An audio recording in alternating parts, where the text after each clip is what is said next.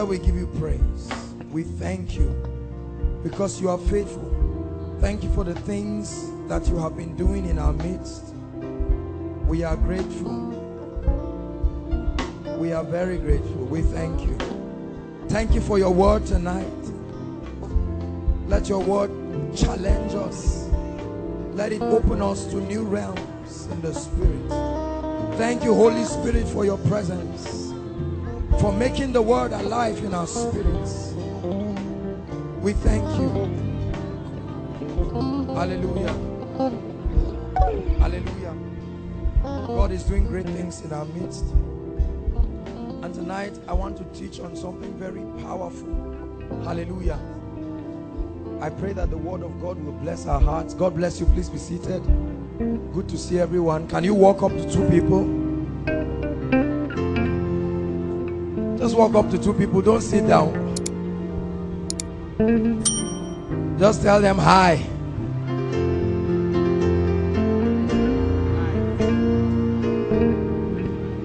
Some of you are very antisocial. Say hi. You are looking at the person. What is wrong with hi? I mean H-I, not H-I-G-H. Hallelujah. Praise God. Tonight I'm going to be sharing on a very powerful topic. Hallelujah. I title it Faith in the Faithfulness of God. Faith in the faithfulness of God. Hallelujah. You know, one of the things that the word of God, the blessings of the word of God is that the word of God, please look up everybody, the word of God gives us an opportunity, all right, to number one, understand the character and the nature of God. Say after me, the character of God and the nature of God. So when you study scriptures, right, you find in scripture instances that demonstrate the character and the nature of God. Hallelujah. And then you also find the ways of God, his methods and his principles. So the word of God gives us the opportunity to know God. Listen, the powerful thing about knowing a man, hallelujah. Now I know God is great, and you know we cannot fathom all of him, the depths, the height, the length, the breadth. But do you realize that God wants us to come to a point where we know him? Hallelujah. And the degree to which you know God, it will put you in a position where you can, I'm careful to use my words now, fairly predict him. The strength of the knowledge of a man that you know is that you can predict the man. Hallelujah.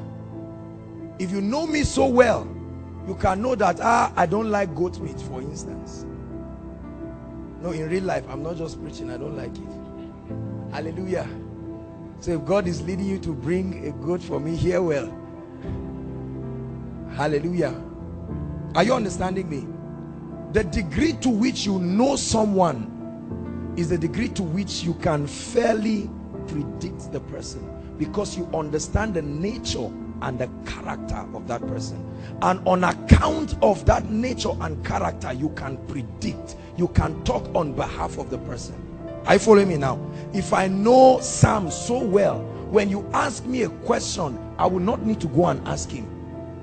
By reason of that knowledge, I can know, I understand his ways and his pattern of doing things. Are you following me now? When you see certain manifestations, you can know that no, this is not Sam. Are you following me now? So the knowledge of God, listen, is not just a vague pursuit into the realm of the spirit. The knowledge of God is the knowledge of his nature and his character. When you understand who God is, the revelation of who he is and all that he represents alongside his ways and principles will let you know God, so that someone can come and talk like God and act like God, but out of the depth of your revelation of who God is, you will know that this is not God. Hallelujah. Have you ever tried to call someone and mimic maybe the voice of the person's mother or wife or husband, and the person just says, no way, you are not the one? It's called knowledge. There is a knowing. Are you following me now? Very powerful. So scripture affords us the opportunity to know God. Hallelujah. To understand the character, to understand the nature. As we explore the knowledge of the nature of God, you see the way he dealt with the nation of Israel. You see the way he dealt with people in different dispensations, and it can help you to arrive at certain conclusions. And the name you give God is a derivative of the conclusions you have had based on his nature. Every name of God in the Bible reveals his nature and his attributes. One time we'll take a series on the names of God, and you will understand that the names of God in scripture, they are not just Hebrew or Greek names. They are ladders into the knowledge of God. God revealed himself in scripture progressively. Hallelujah. They knew him as Elohim. They knew him as Jehovah. They knew him as Adonai. All of these names were progressions, and it's a ladder into the knowledge of God, because we have to know God constructively, just like you build, right? And so scripture affords us the opportunity to know God. So anytime you say, I want to know God, for many of us, we don't even know what we are talking about. We just feel emotional and we cry and say, Lord, I want to know you. We don't have an idea. Right now, whenever you say, Lord, I want to know you, what you are saying is, Lord, grant unto me by grace a revelation of your nature, your character, your attributes.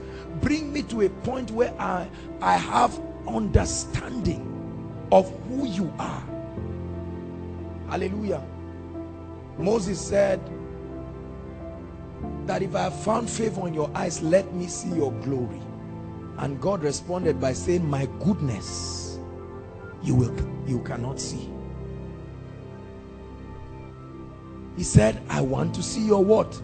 Glory, kabod, doxa. The weightiness of all that you are and all that you represent. And he told Moses, he said, the dimension of me that you are seeing on this mountain, I am revealing my goodness. The glory of God represents the entirety of all that he is, all that makes him God. So when you begin to explore the glory, you are exploring the knowledge of the nature of God. Hallelujah. In history, we study people, right? We take certain figures and we begin to dissect their lives. We study them. And you can study them so well that when you talk about them, it looks like you finished drinking tea with them. Knowledge. Hallelujah. And so God wants us to know him, because the strength of your walk with God is based or founded upon your knowledge of him. The ancients were very confident, and they walked the earth with such confidence and power. We're going to be looking at a few scriptures, because they knew God. I noticed that the progression of God as he dealt with the people of old is that he first revealed himself and then he sent them. Hallelujah. And they went with such confidence. Imagine the disciples. They had been with Jesus. They had seen him. They had seen his compassion, his power, his ability. And then he said, now go to the lordship of Israel. He said, take no bags, do not take anything. And none of them asked any question. They didn't say, ah, God, what are you saying? Our doubt is a byproduct of the deficiency of the knowledge of God that our spirits are yet to comprehend. For when we know him as he is, when we see him as he is, when the revelation of who he truly is downs upon our spirits, there will be no room for doubt again. That's why I named it faith in the faithfulness of God. Hallelujah. Praise God. We're going to start by exploring one scripture, 1 Corinthians. 1 Corinthians chapter 1 verse 9. We'll read it together.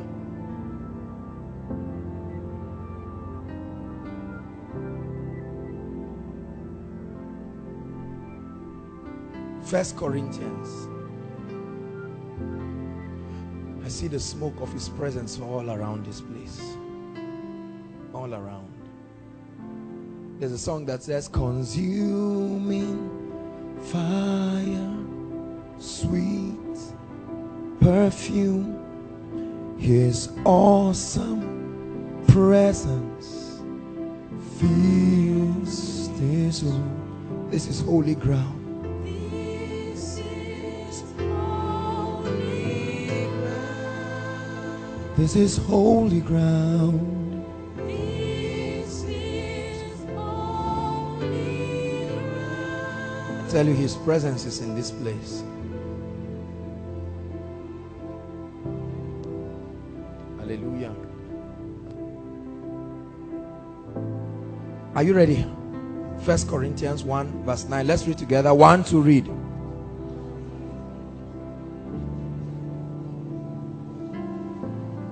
Just the first 3 words. 1, 2, read. Again. He said God is faithful. That's what we are going to explore. That one first before we. God is faithful. This is Paul speaking to the Corinthian church. He said, hey people, God is faithful. What does it mean for a man to be faithful? Hallelujah. It means that man is dependable. You see why we sang all the songs that we sang? Hallelujah. To be faithful means that you are dependable. You are reliable. Another word, you really cannot use that word for God, but in a general sense, you are predictable. Hallelujah. God is faithful. Can someone read it from Amplified? A loud reader. I like the way Amplified puts it. Amplified.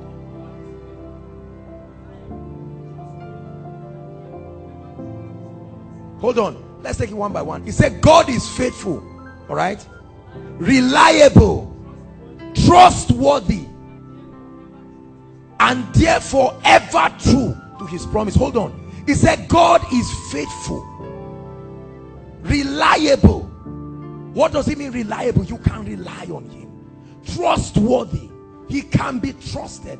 He said, and therefore on account of these attributes, he's ever true to his word. God is faithful. All right, finished. And he can be depended on.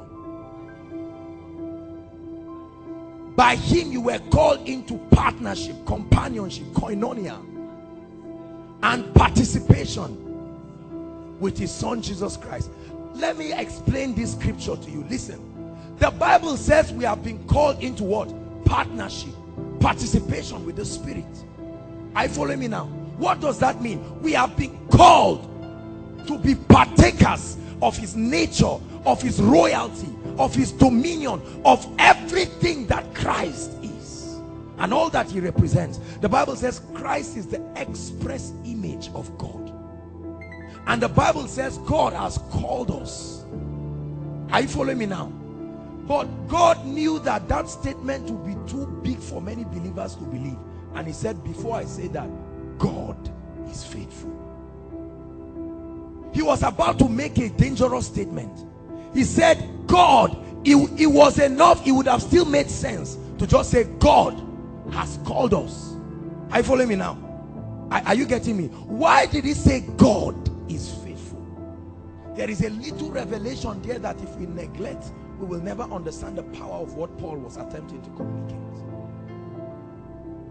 God is dependable. God is reliable.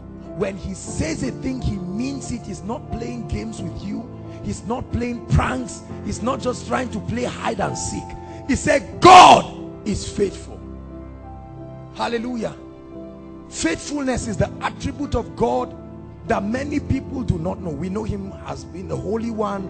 We know him as being the righteous one, but we do not know. And let me tell you, the foundation of true Christian faith is hinged upon the revelation of the faithfulness of God. Can God be trusted? Can God be depended upon? Many of us look at our government and we say we don't trust this government again. What does that mean? They have failed you. Is that correct? So can God, the first question tonight is, can God be trusted? Does he qualify to be trusted? Are you following me now? Does he qualify? Is there any litmus test? Is there any basis that we can use to judge and conclude that God is truly faithful?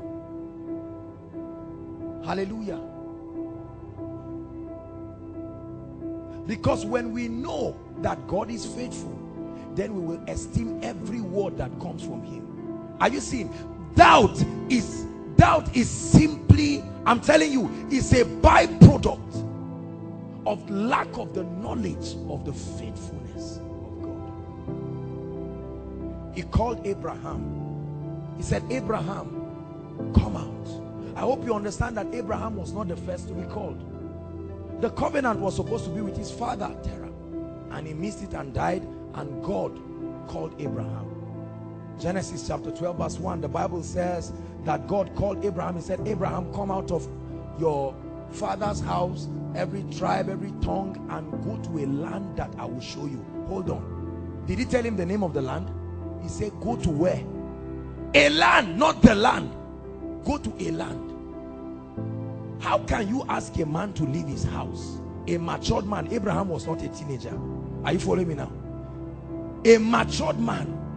Imagine Abraham packing his things with all his servants. Abraham, where are you going? A land. How intelligent does that sound? We are examining the faithfulness of God so that we can build our faith upon that faithfulness. And he told Abraham, he said, if you will obey me and can take me by my word, this is what I will do to you. I will bless you. I will multiply you. I will bless them that bless you. I will curse them that curse you. In thee shall all the families of the earth be blessed. Abraham was just listening to Hebrew and was just looking. You mean God, you will do this? And he said, follow me. To where? Are you following me now? And Abraham began to move without any knowledge of where he was going to. Hallelujah. Total dependence on God. And the Bible makes us to understand that at a certain time he complained to God that he did not have a child, and God told him that he was going to give him a son, and that the inhabitants that will come from him will be like the sands of the seashore. When he shared it with his wife said, okay, I've had you, stupid man. At this age of your life, after suffering like this, you are supposed to bring words of comfort. You are now saying God is saying we'll carry our child. Paul said, God is faithful. Are you following me now? Can I tell you something? The faithfulness of every man is hinged upon his ability. Are you listening to me? As much as I love you, come. As much as I love you, if I promise you that all through koinonia service, I will carry you today. You see that? I'm going to break that promise. Why? Because my word is not commensurate to my ability. I may not have that strength. Are you following me now? God weighs his ability and the vastness of all that he has and tells you that I have too much resources in me to validate no matter what challenge comes. He said, I am still God, and I can fish out infinite ways to cause my word to be manifested in your life. God is faithful. Do you know how many times, listen to me, do you know how many times God made a dangerous statement in the garden? He said the seed of the woman shall what? Bruise the head of the serpent. Watch the drama that happens from Genesis until the Gospels. Do you know how many times Satan almost intercepted the manifestation of the seed of the woman? But the faithfulness of God backing that word ensured that Jesus was born. Some people had to die for God to be faithful. Some people had to be relocated. God moved beyond a man's spiritual life because he was faithful. Joseph, wake up. Take this child and run away. They're about to kill him. The Bible says God is faithful. Hallelujah. He ties his reputation to his faithfulness. And so there are certain things that when God does, it's really not because of you. Do you understand? God is under obligation. It's not pride. There is no other God. So if he fails, who else will you trust? Do you understand? There is no other God. That's why I sang that song, Unchangeable God. He said, God is faithful, by whom you were called into the fellowship of his Son. If I look at you right now and I tell you tomorrow by 5 p.m. I will organize a little meeting for you, 20 people, and it will be a breakfast meeting. What happens? You must know me and unconsciously weigh my ability and calculate 20 people. If everybody is going to eat 500 naira, 20 times 5 is what? 500 times 10,000. You say, can this guy afford 10,000? When you weigh me, you say, truly, I believe. I follow me now. If I look at you and say, tomorrow by this time, you are going to enter a Homer tree. You say, hallelujah. Are you following me now? So listen, I need you to understand that when God makes a statement about your life, he doesn't make the statement and runs back to his throne and checks if he has the resources to back what he's saying. Are you following me now? See, when the first creation, according to Genesis chapter 1, when the first creation went away, God had the ability to still speak everything back. Do you know something? God is so mighty. There is nothing called past. There is nothing called present. There is nothing called future. There is nothing called time in his presence. There is nothing called disadvantage. God can make a woman to give birth without a man. God can make a man to give birth without a woman. It's just that it's not necessary. Occasion has not created it. Are you listening to me? God can make stones. He said, if you will not praise me, I'm showing you the attributes of God. God is faithful, dependable. So before God will make a statement, he will first look at himself and ask himself, can I defend what I'm about to speak? And God looks and says, Abraham, in blessing I will bless you, in multiplying I will multiply you. He said, you can take me for my word. Watch and see. And Abraham, it looked like nothing will happen. Suddenly Isaac comes into the scene, and Abraham is humbled, Sarah is humbled, and everybody says, truly God is faithful. And now God says, Abraham, let me see how much you trust me. Take now thy son, that son that came on account of my faithfulness, and offer him upon a mount that I will show you. A mount again. A mount again. And Abraham rose up early in the morning and carried Isaac. Why? Because his faith was hinged upon the faithfulness of God. The Bible shares his contemplations with us in the book of Romans chapter 4. How that Abraham believed that God was able to raise Isaac from the dead. He said, God, you are so faithful. I don't know what to tell my wife after I murder my child, but you are going to guide me as I explain to her. In any case, I will obey you. Are you following me now? And he took Isaac. And when God saw that Abraham could give Isaac, he said, Abraham, wait. Suddenly from nowhere, a ram was tied. The horn was inside, it was just tied. The ram could not run anywhere.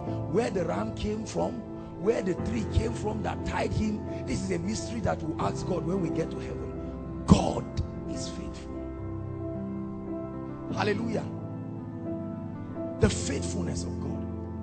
He swore unto Abraham and told him that his people will be in the land of captivity, and after a while, a period of 400 years, they will go out. Although it was delayed, God is faithful.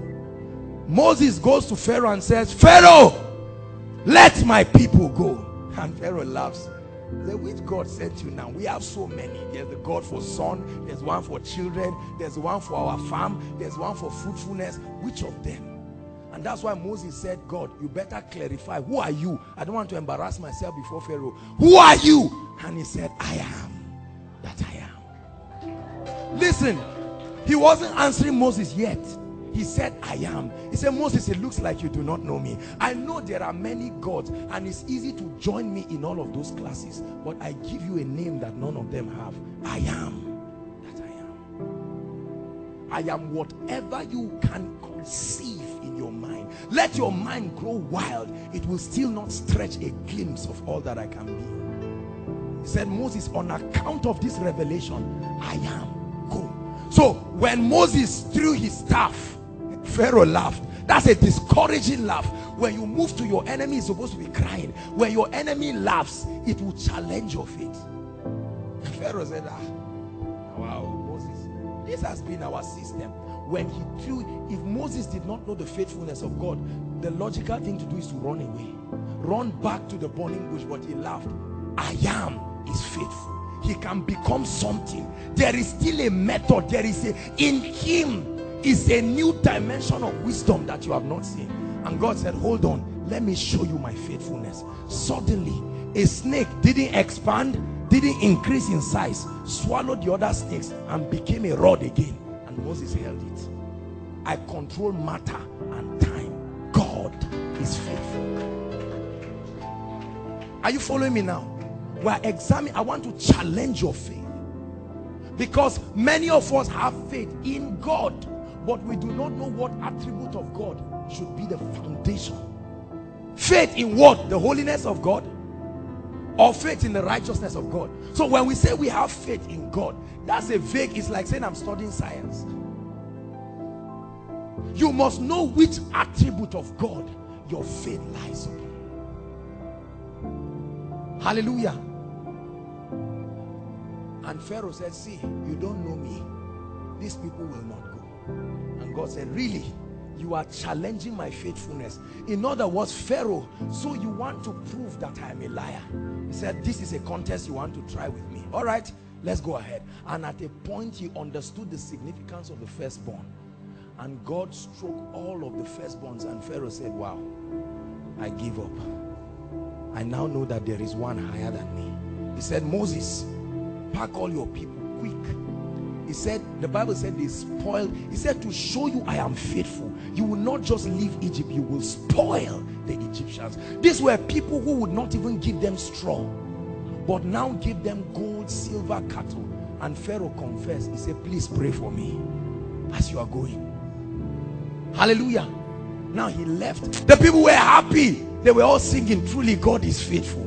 Suddenly Pharaoh said, his ego was stung. He said, lie, I'm following them. And he saddled his chariots and was running. And the faithful one, I can imagine God looking from his throne and say, man, when will you learn? Man, Pharaoh, you were a baby. I was responsible for your development. When have you started challenging my faithfulness? And he said, for this I will so show my faithfulness. And the nation of Israel, they were all afraid. And Moses got to a place.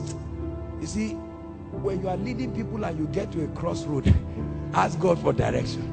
The same people who were jumping now met Moses and said, Moses, don't get us annoyed. We were happy with our garlic and cucumber and all. You have brought us to die. And Moses said something in Exodus 14. He said, stand still. He said, I may in myself, I'm paraphrasing now, not know what to do to you, but God is faithful. Before us is a Red Sea. I hope you understand that even if that Red Sea divides, all you are going to see is a deep gully. Are you following me now? So it's not like the water parted and then they saw ground like this. The water was a Red Sea. Red means danger. It was a Red Sea. Hallelujah. And the faithful one who watches over his word to perform it was just watching. And he told Moses, when Moses went to him, Moses quickly comforted the people and ran to God and said, God, now look at what you have brought me into. And God said, Moses, see, there is a dimension of faithfulness of God that when you have seen, he becomes more strict in his dealings with you. There are some things he expects from you on account of the knowledge of his faithfulness. He said, Moses, you mean after all you have seen, you are still coming to ask me questions? Ask the people to move forward. How would you like to do that? I'm sure Moses was not the strongest person in Israel here. And even if he was leading 2-point-something million people, you better be careful. They will crush you and disintegrate your bones. And Moses comes to the people, says, "O nation of Israel, hear ye the word of the Lord. Move." Now, Bible history tells us the water did not part. Don't think the water just parted. That's what many of us want. The water parts and you say, "Oh, thou faithful one." He said, "God asked me to tell you, move." Bible history said they started literally, they started walking into the water. Yes, they walked, and the water got to a point. Suddenly, the Bible says, Psalms, that with the breath of his nostrils, he said, "Let me show you how faithful I am." And the sea parted, and the ground lifted, and the sea became walls, water standing, hanging in space. He said, "God is faithful." The faithfulness of God. I wonder what was going through their minds when they were passing. Let's hurry up before this thing comes down. I mean, how did it happen in the first place? That's how God gives you a blessing and you are afraid of it because you think something bad will happen. God is faithful. Oh, he can be dependable. Am I blessing you tonight? God is faithful. And guess what? To make a caricature out of Pharaoh, they were on chariots. Are you following me now? So logically, and these were the best of chariots, they ran. It was a long sea. So while the Israelites were going, the Egyptians were into the sea too. Are you following me now? I'm sure everybody just looking at the sun and say, "Will you hurry up? I bet this water will just cover us here." My friend, hurry up. Everybody driving their goats and their cattle and everything. Are you following me now? And the Bible says the faithful one suddenly made the tires. Because the Bible said they were walking on dry ground, so there was no mud. Suddenly from nowhere, the one who holds matter and time and space started walking upon their tires. And they could not understand. And when Moses crossed, God told him, "Oh yeah, cover the sea."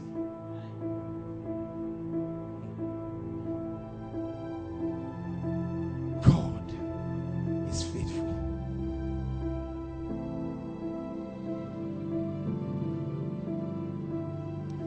The revelation of the faithfulness of God will kill doubt forever in your life. Are you following me now? You see why God got angry every time the nation of Israel doubted his words? Because he told them, he said, "Now all of you are growing older. Make sure you gather the children and teach them this thing. Let them know all of these my attributes, because there are still more miracles to be done, and there are still more challenges to face, and they will need to draw from the archives of what I have done." Then he said everything, and the angel began. He said, "She pondered what kind of." That's why every time God does a great thing, they build a monument. And then he began to tell her how that she was going to conceive. Why are we? He said, "Why are we celebrating the angel? How shall this thing? Why are we doing seeing that I do not know a man?" And the angel looked at her. He could understand with her because there was a level of the knowledge of God she did not know. Is that correct? And so he took out time to explain to her. He said, "This is the mystery. The Holy Spirit will overshadow you, and then that child, that which will conceive of you." By the time Moses died, but when Zechariah was now next in command, hallelujah, God sent an angel and he came. Zechariah was a priest. He was a priest anointed to function. He had seen the faithfulness of God on many fronts. Are you following me now? And when the angel appeared to him and told him that his wife Elizabeth was going to bear a son, Zechariah started asking all kinds of questions. And Gabriel said, "I am Gabriel that stands in the presence of God." He said, "This guy, you are anointed. This your mouth is conflicting what God wants to do. And if we don't do something about it, you are going to corrupt the manifestation of John, who will forerun the coming of Christ. Therefore, be deaf, be dumb." And that's what happened to him. Hallelujah. So that he would not interrupt the things that God was going to be doing. When John was born, the Bible says they asked him, they said, "What is the name of the child?" He wrote John. His mouth opened. Nobody prayed for him. No hands were laid upon him. The moment he confirmed that it's true, "I've been quiet for months. Better, John, open my mouth for me." Hallelujah. I have learned something about God in my little life. God is greatly encouraged with a man who can take him by his word. That when God speaks to you, the trouble is whenever God speaks to us, the first thing is we begin to calculate mathematically how it will be done. So God says, I will bless you. Say, Uncle Rav, Japan, I will call you. And you go and check his number. You check your jotter. You insult everybody in your house till you find it. Later you are breathing. And you just said, Uncle Rav, good day. Is it day or night in Japan? Is that what God told you? The Bible says, I mean, God spoke to you that he would bless you. You see, faith must not lean on any other auxiliary substance. Many of us want our faith to stand. You are standing, but let me wager with something in case God does nonsense for me. It's because we are not sure. Hallelujah. We are not sure. Have you ever tried to plan something and say, let's do plan B? Because the way I'm perceiving this thing, we are not ready to be embarrassed. We are going to this restaurant. I sense in my spirit, 2 restaurants that we have seen we usually eat, they are closed. This one may be closed. I follow me now. And so that lack of confidence, it brings doubt. But when you are absolutely sure, look at me. There is a paper in this Bible, true or false? Just answer. There's a paper in this Bible, true or false? Now, the answer is impossible to say how true it is. Do you understand? Because it is left, it is not, except by discernment. You cannot know whether, you have never opened my Bible to see it. Are you following me now? Let me try to find one paper. Okay, I found one. I want you to get this concept. Can you see a paper? Everybody, can you see a paper? Is there a paper in this Bible? Are you sure? What if you are lying? What if you are lying? What if from the time I was closing it, wind pushed it and some scientific forces of nature just came and something happened, you know, radio waves just came, things are happening these days. What if there is nothing? How many of you can pledge everything in your bank account to prove that there is a paper in this Bible? I mentioned bank account, some of you refuse. Harbor believers. It's part of the story. This is not real life now. It's part of the explanation. Hallelujah. My dear, please stand up. Is there a paper in this Bible? Are you confident? What should we do to it if we check again and we don't find it? Are you following me? Now, many of you are laughing, but you are not getting the point I'm trying to put. Are you seeing now? The first time I asked you the question, many of you were saying yes, no, yes, no. But there was something that suddenly happened to you that did what? There was a revelation when I opened it, and it brought a degree of confidence that nobody. Look at all of the points I started bringing. Are you following me now? The reason why we doubt God and we doubt his ways is because there is a revelation of his faithfulness we are yet to comprehend. This is why he left us the testament of the word, that when we read through, we will see. God is saying, did I fail anybody? Read. I put my character to test. Check it from Genesis to Revelations. Do you not see that all those who trusted me smiled at the end? The Bible says, who through faith in that faithfulness, men subdued the mouth of lions. Daniel, Abraham, Moses, Isaac, Elijah, all kinds of people. In the days of Hezekiah, the Bible makes us to understand that the king set themselves to, they wrote a letter threatening Hezekiah. He took it to God and he cried, and the Bible says God gave them a strategy. The same God told them, he said, this is going to be how you will arrange the armies. The worshippers will lead the way, and then you people will just sing and dance. What kind of army is that? If the Nigerian soldiers, with what is going on in this country, suddenly people with trumpet, not guns, trumpet, there are police people standing outside here. Imagine if you came in and saw them just holding trumpets and say, we're going to have beautiful praise tonight.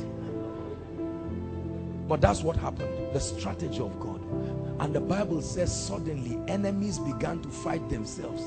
They killed these people, and when they finished, they killed themselves. Yes, they had to kill themselves. Who killed the last person? Hallelujah. Are you following me now? Say after me, God is faithful. When a man throws his CV and says, go through it, I give you the power to scrutinize me. If you find anything faulty with my nature, bring it to my notice. This is what God did. This is why everybody has access to a Bible. Are you following me now? He said there's nothing to hide. Go through it on your own, beyond your man of God. And God gave other people wisdom to transcribe it into Greek and Hebrew and King James. He said use every English you can. Some Bibles are in your language now. Are you following me now? He says so that you will have no excuse. I want the entire world to scrutinize my faithfulness. And if at any point anyone finds out that I was not faithful, let me know, and I will cease to be God. Hallelujah. And so Paul is speaking to the people, and he says, guys, I'm about to give you a revelation. But like many other patriarchs of old, when God talks like this, they don't understand. So he said, God is faithful. So whatever I'm about to tell you, you should know that God is not playing about it. He said, God is faithful, by who you were called into fellowship, participation, oneness. That means he called you into his victory. He called you into his wisdom. He called you into his power. He called you into his favor. He called you into his authority. He called you into his realm. Now, is God playing? Is God just cracking some jokes close to the end time, when the time is about to finish? One day we'll just see God's face from heaven. You say, I've been laughing from the time I created man. I've been playing. Stop reading the Bible. You think God is in that business? You know, the way, listen, the way many believers treat God sometimes, we think God is a joker because we are used to unfaithful people. Are you following me now? And so we look at God and we say, God is one of these people, Jare. God says, I will bless you. And you say, God, don't insult me. I didn't ask you to talk to me. You mustn't talk. The Bible says God is faithful. That means he's too serious to be playing with you. Are you following me? If he ever allowed your eyes to see anything in the world, take it seriously. He is not playing. Are you listening to me? When he says your years will be like that of a tree, God is faithful. So for every scripture you read, you say God is faithful. He says you have been called the righteousness of God. Is God joking? God is faithful. A drunkard holds his bottle of stout. He has not even finished it, and someone preached and he drank, and I mean, as the person is preaching, he's drinking. And the Holy Spirit touches the person and he becomes born again. And the Bible says he's a brand new creation, as if he has never sinned again. God, are you lying or you are serious? What's the answer? God is faithful. He's dependable. He's trustworthy. He's too serious to be playing with you. So if the Bible says we have been raised up with Christ, and we have been made to sit together in heavenly places, far above principalities, far above rulers, every throne, dominion, and every name that is named. Brothers and sisters, I ask you a question tonight. Is God playing? Is he joking? Is he playing pranks? Is he just trying to cajole you, to encourage you to continue this journey of faith? When God says you will call on one man and a nation will run to you, is he telling the truth? When he says arise and shine, for your light is come, that means he has equipped you with all the tools to arise. God does not speak to people without making preparations. If God looks at you, let me tell you how God talks. God can look at you and say, he doesn't talk as if you are supposed to have a need. This is the interesting thing about God.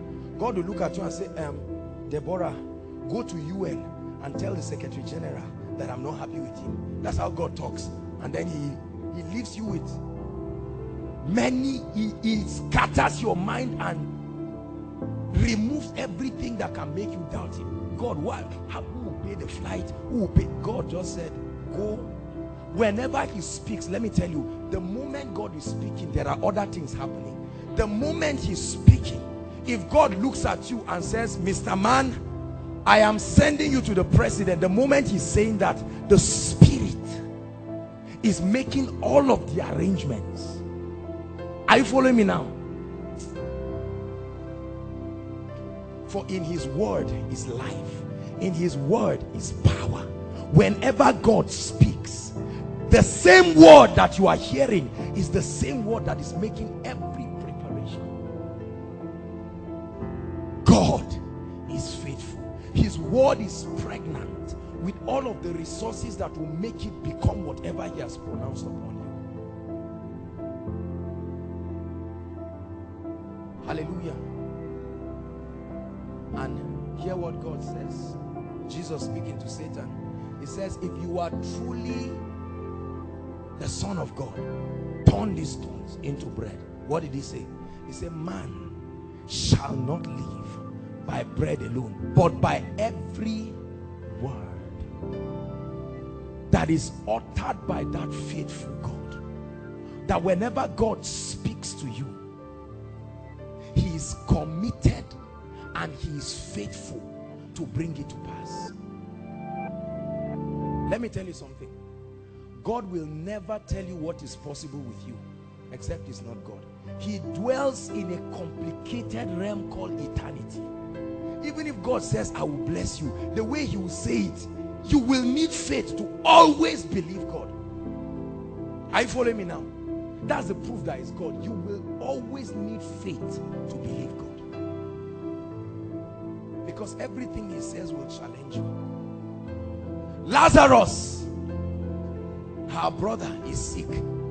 He said that sickness is not unto death. Let's continue doing our business.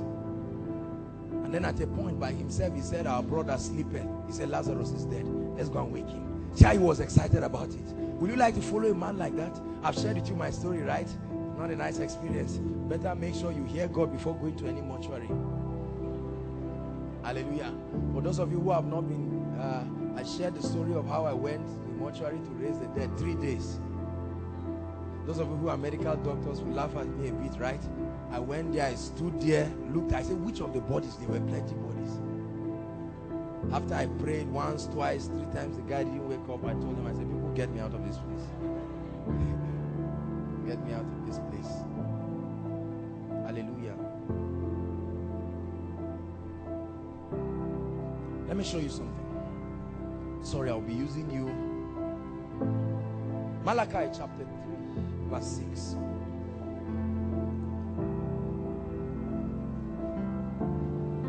Malachi chapter 3.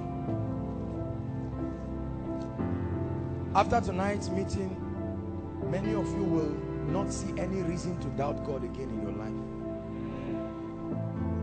Malachi chapter 3. Verse 6. Yeah. Let's read it together.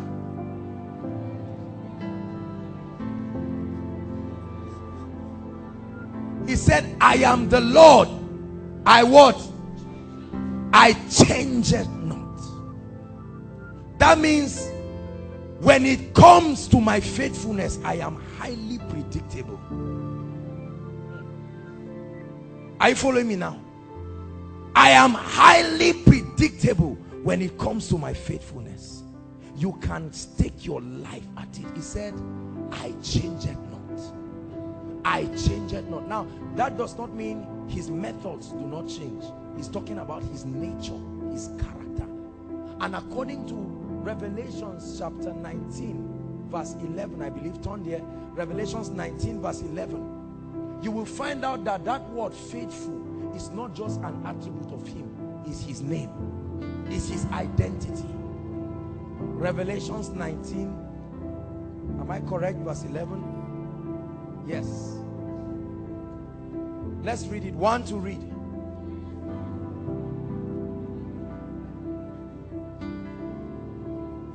Was called what? Faithful and true. Faithful and true. He said he was called. is his name, is his identity. He cannot separate himself from faithfulness. Hallelujah. So when God speaks to you, God is faithful. That he is dependable. You can take him by his word. You can trust him. Can I tell you something? All of the generals of old who shook cities, brought territories to a standstill, every one of them had nothing but the word of God. And they took that word and challenged systems. They took that word. Many of them traveled from their countries to another country at the word. Hallelujah. Sunday Adelaja left Nigeria and went to Ukraine at the word of God. God called him and God told him he was going to cause a revival and shake Ukraine. Was God faithful? God is faithful. And a man entered flight. What is taking you to Ukraine? God said. God said. And he led a revolution and changed the face of Ukraine till today and forever. Great men at the word of God. A great man called Pat Robertson, 700 Club. Hallelujah. Was a businessman. God told him, come, I want to use you. You know what is called 700 Club? 700, that word 700 was the little group they wanted to raise. Those who would partner the little TV ministry when he was going to start. God spoke to him and he went at the word of God and the faithfulness of God. Many years later, he's seen today. TBN. Am I challenging somebody? TBN. Paul and Jim Crouch. You know how they started? They just had some money and felt God was leading them to do a TV program. So they bought a little slot of time, about 1 hour. And when they aired it, you know how they finished? They say, if you like this program, send comments, send mails to us. And they were surprised at the mails that came. And the people said, please go again, we'll sponsor it. That little thing today has become what the prophet saw. He says, Son of man, what seest thou? He says, the flying school. The power of media and technology in advancing the gospel.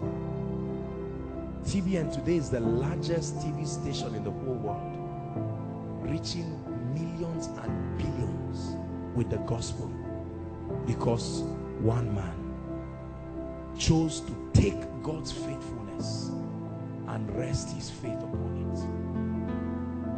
I want to ask you a question. What is your faith resting upon? Many of us, our faith is resting upon the words of men. A man of God spoke to you. Now, I'm not against believing the God of Joshua, God of music director.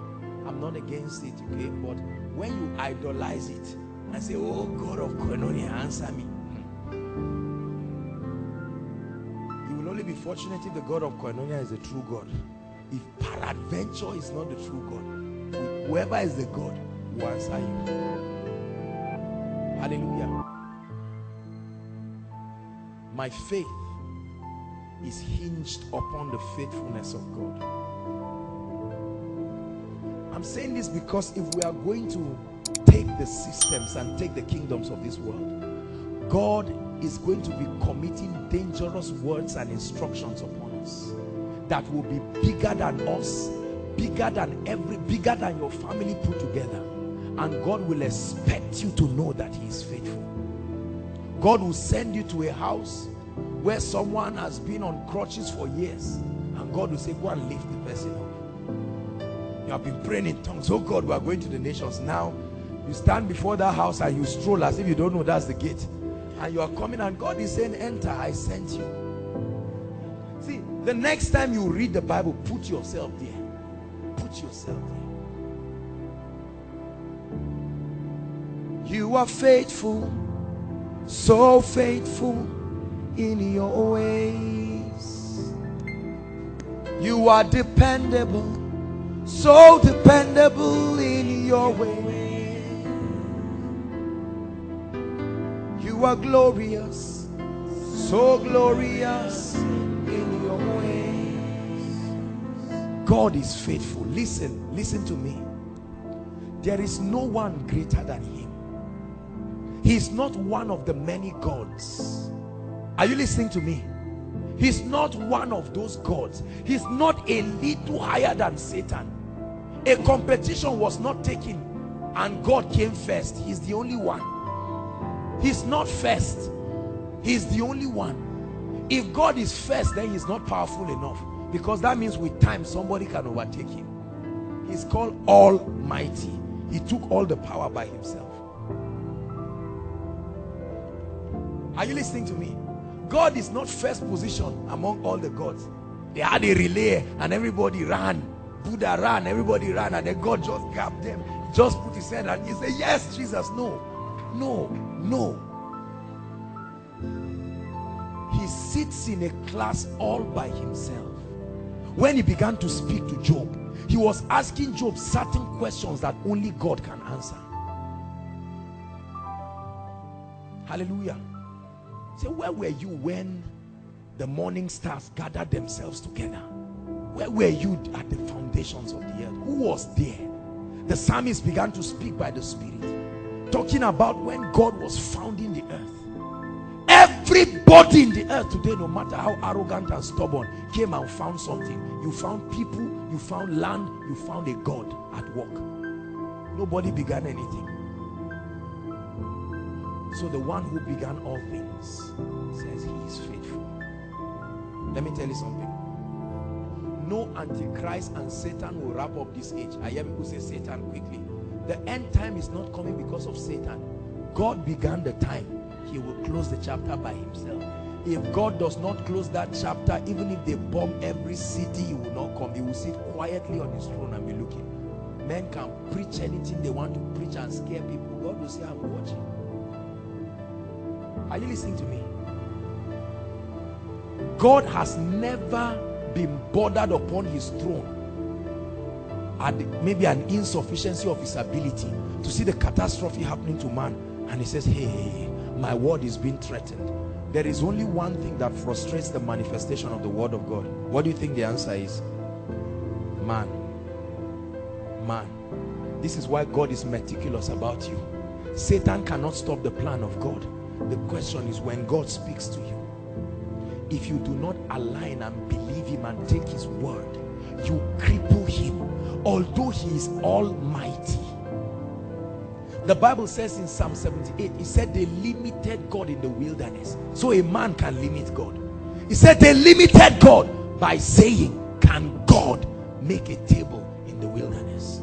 When they got to the wilderness, they said, oh, at least in Egypt we used to sit down on the ground and it looks like a dining table. Now we are in this place with heat in the afternoon, cold in the night. Oh God, can you feed us? And God said, hey, man. He said, let me show you something. Suddenly manna would fall and quails would fall. And he said something. He said, let me show you how mighty I am. There will be excess, but don't care about it. Don't save anything. Another one will come tomorrow. God is faithful. I know my God is faithful. Oh, I have doubted him so many times. How many times have we doubted him? How do you feel when people doubt your word?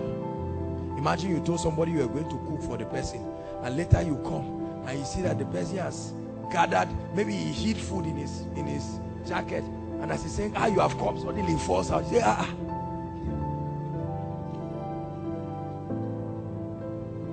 Say, sorry, I didn't mean it. I thought the rain was falling and I thought you would not get back. God is faithful.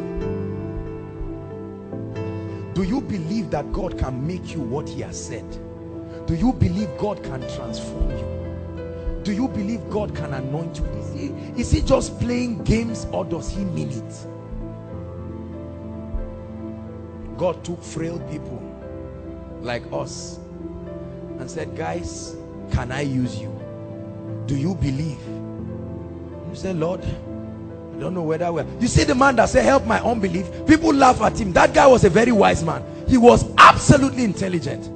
The same thing the prophet said. He said, can these bones live? It's better to ask God for mercy than to question his faithfulness. When the next time God speaks to you and you are not sure, just say mercy. Find songs about mercy. Just find songs and say, Lord, your mercy. See, many of you don't know how, you don't know how to get your way around God. When you understand the principles of God, David knew God.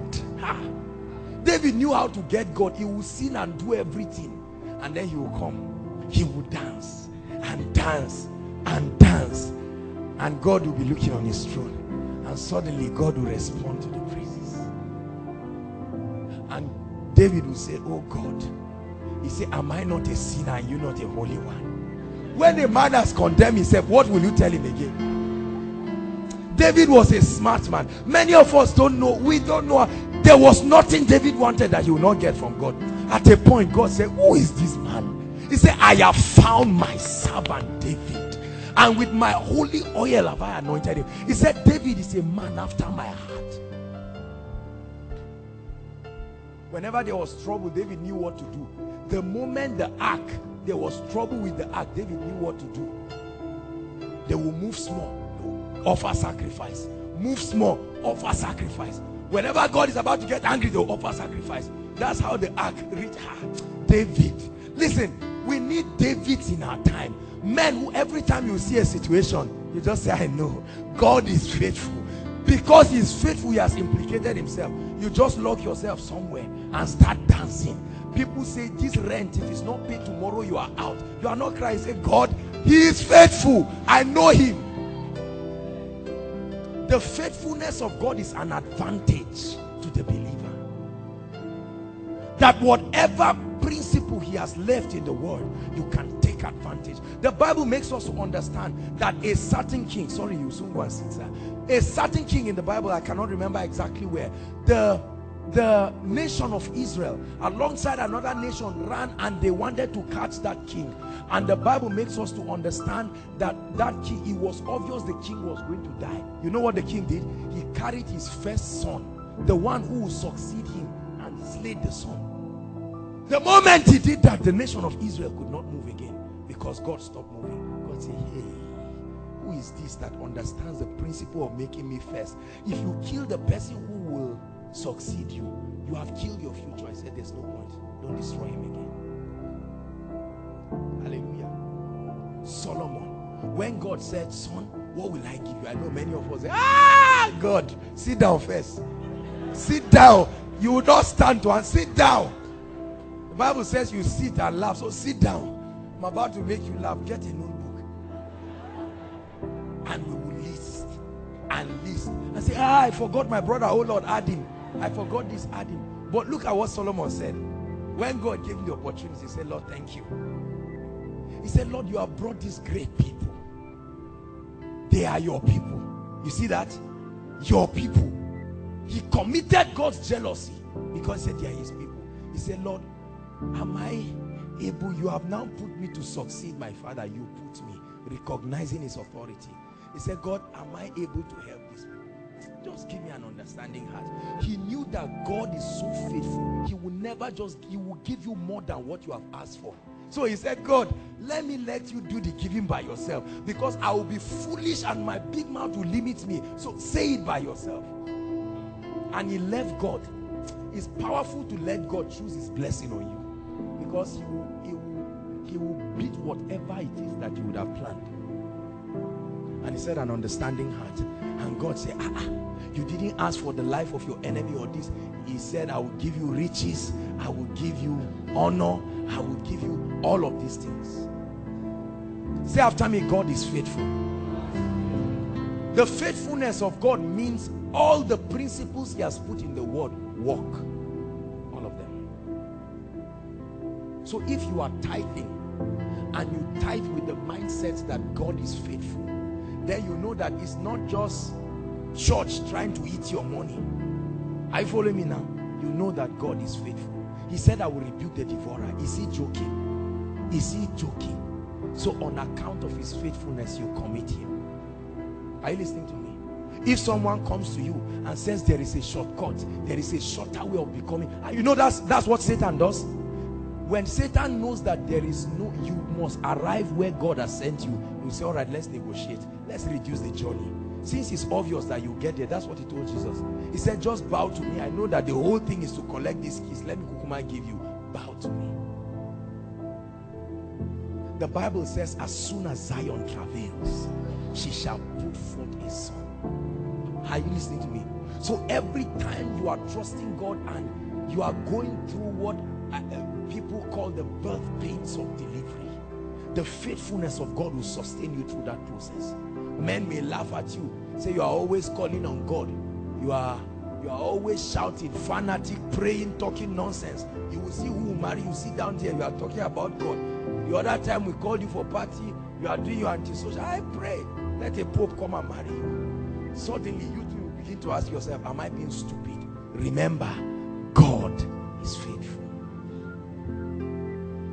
Your father was there when they were signing the contract, and they told him, they say, oh God, add 2 zeros quickly, add 2 zeros, you know how much will be your own.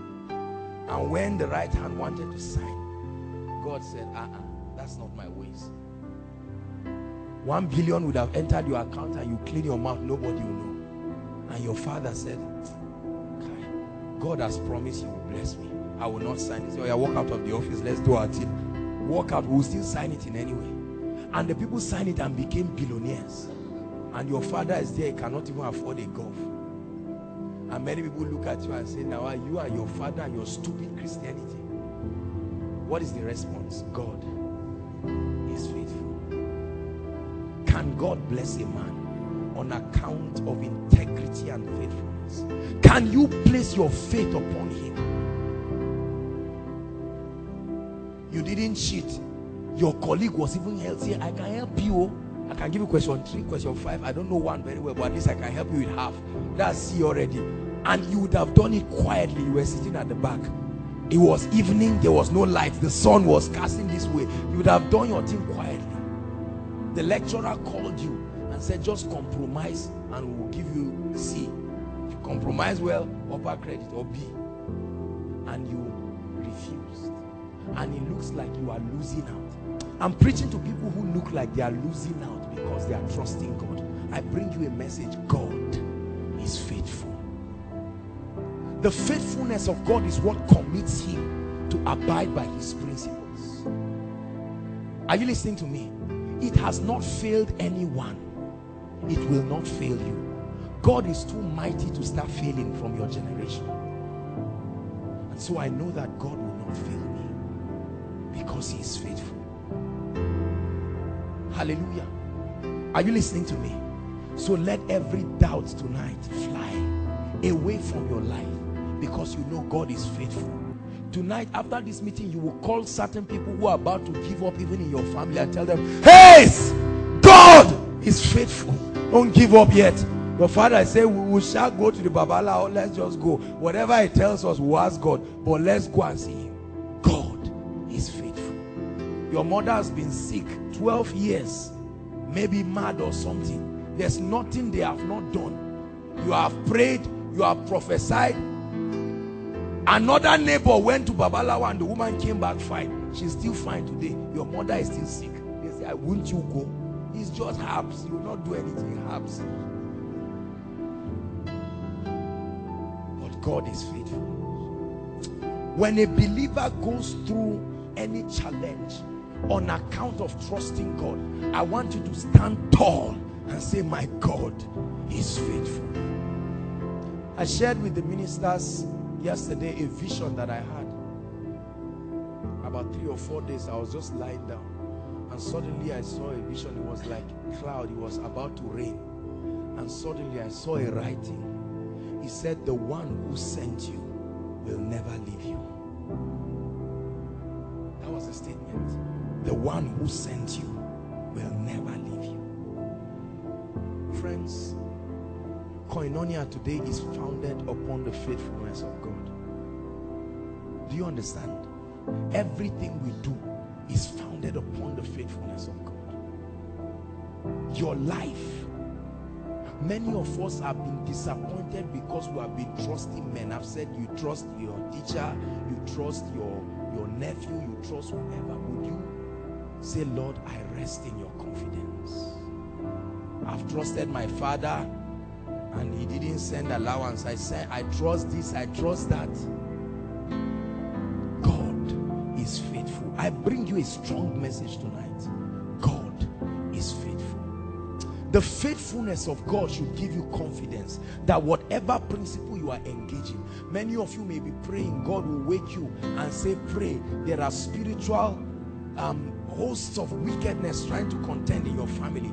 And the more you are praying, the more it's like nothing is happening. You are praying and then in the middle of the prayer, they call you and say, ah! I know the people can validate, they can try to partner with Satan to prove that God is not faithful. Hey! Say, what is it? Say, I can't even say it.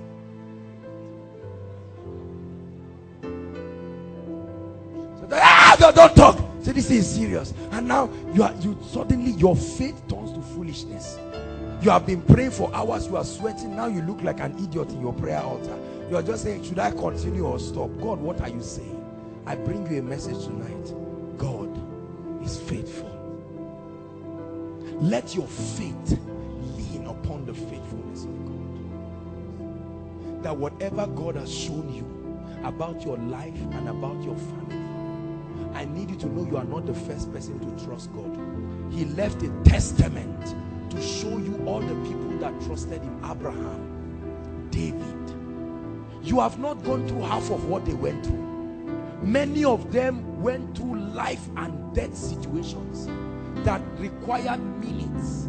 The widow, remember the widow who was broke and they were about to carry her children, and she said, Lord, she went to the prophet and said, you know my husband worked diligently before God. This is an emergency.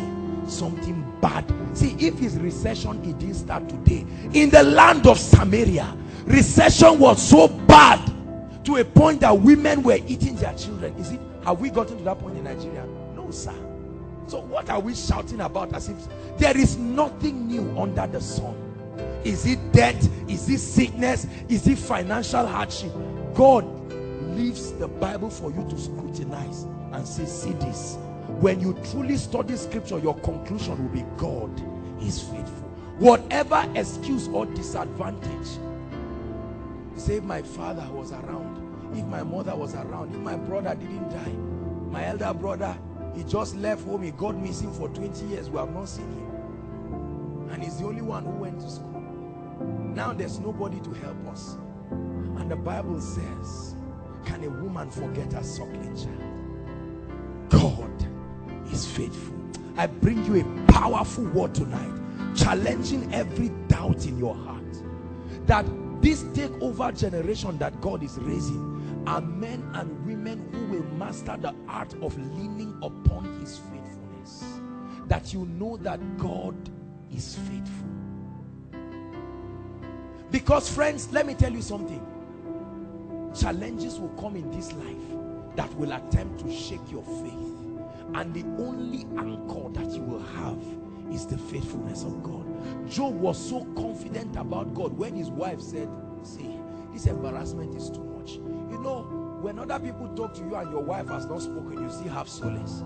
But when your wife speaks, you know that the issue has gone bad. And Job said, why do you speak like one of these foolish women? He said, though he slay me, yet will I praise him. Job said, I know, I'm not trying to know. I know that my Redeemer liveth. He didn't die a day before my captivity started. I know that my Redeemer liveth.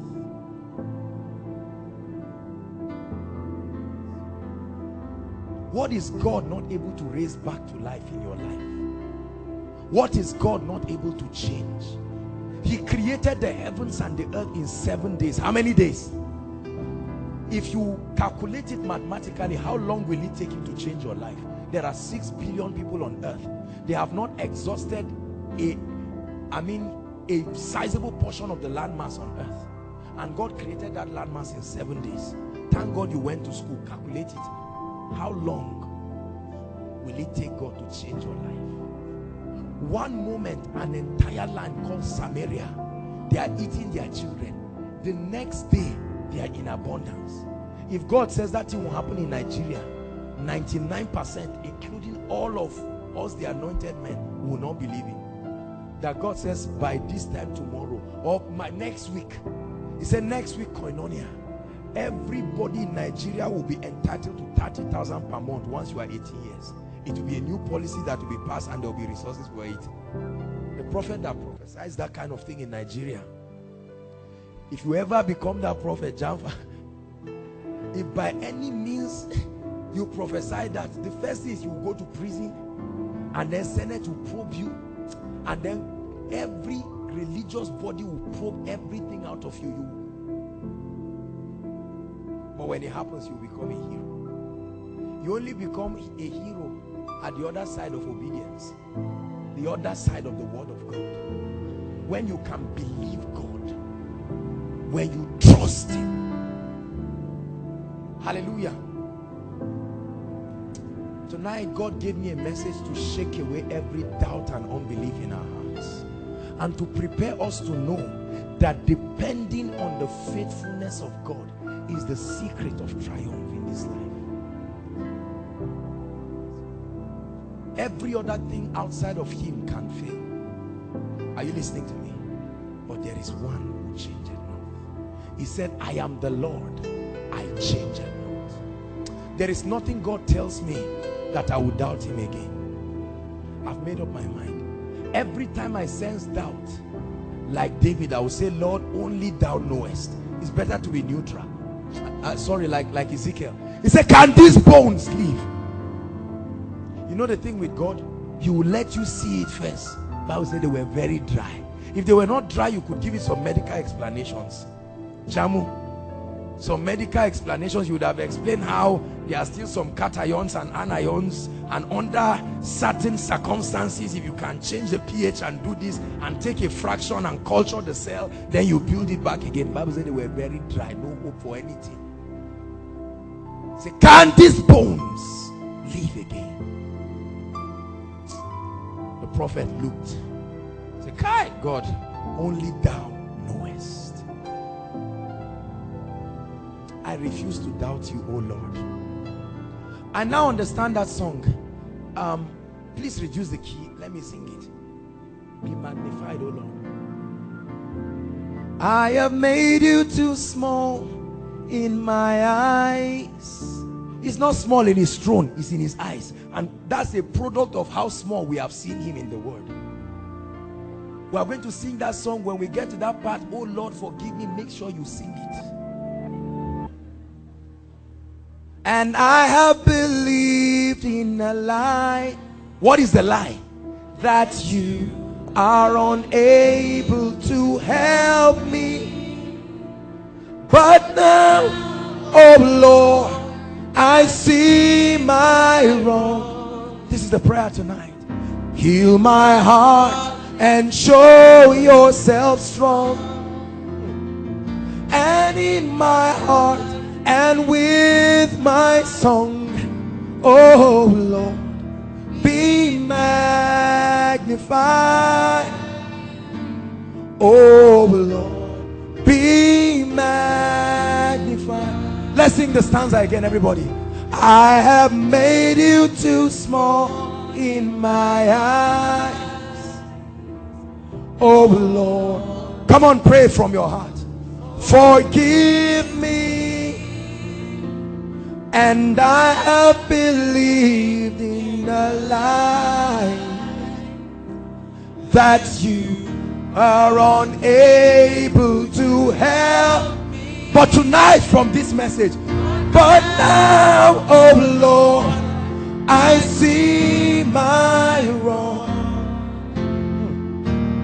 Heal my heart and show yourself strong. And in my heart and with my song, oh Lord, be magnified. Oh Lord, be magnified. When did you start calling yourself a failure?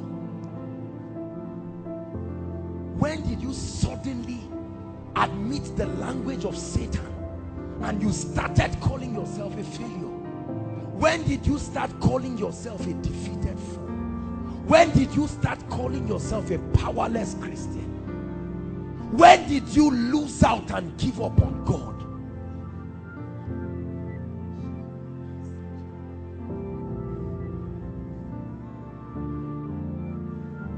When did you suddenly start trusting in men?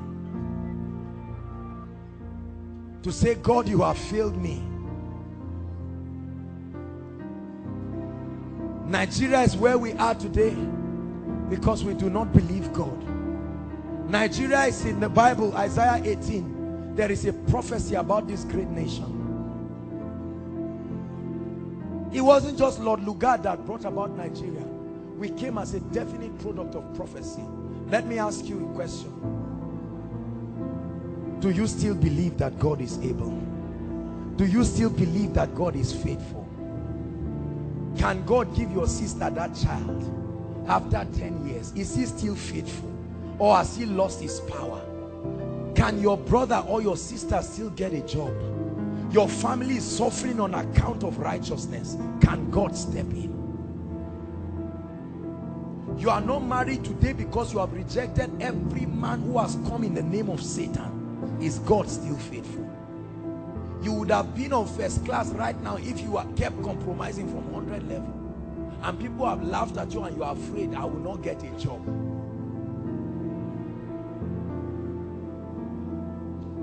We have made you too small in our eyes, oh Lord. Forgive us, and we have believed in the lie that you are unable to help us. Hey, but now, oh Lord, we see our wrong. Heal our hearts and show yourself strong. And in our hearts and with this song tonight, oh Lord, be magnified.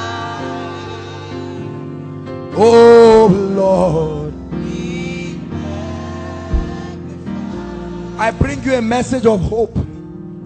Where you have failed, go back again. God is faithful. God is faithful. God is faithful. I'm speaking to the spirits of men tonight. God is faithful. You stopped praying because you thought your prayer was not generating energy. That there is no difference between you and a believer. I speak to you tonight. God is faithful. God is faithful. God spoke to you that by the middle of the year there are certain blessings that he would have brought to your life. Right now you are in the second week of May. There is no iota of it. God is still faithful. God told you there is a level of grace, a level of insight and intimacy you will be walking in. Until now you have not seen it. God is faithful. Many people call you and say, where is your God? I bring you a message tonight. God is faithful. Now is not the time to give up. There's a song, I won't give up, Lord, I won't give up. I'll keep holding on till my answer comes. I won't give up, Lord, I won't give up. I'll keep holding on, for the change is coming. I won't give up, Lord, I won't give up. No, no, no, no, I won't give up. I'll keep pressing on till my answer comes. I won't give up. I prophesy to you,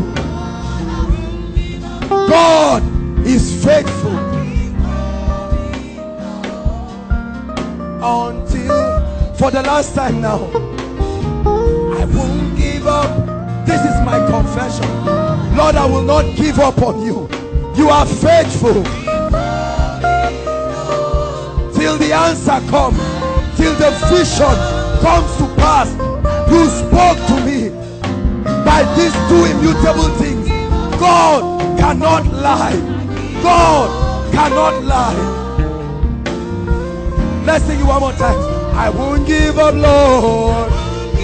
No, no, no. I won't give up.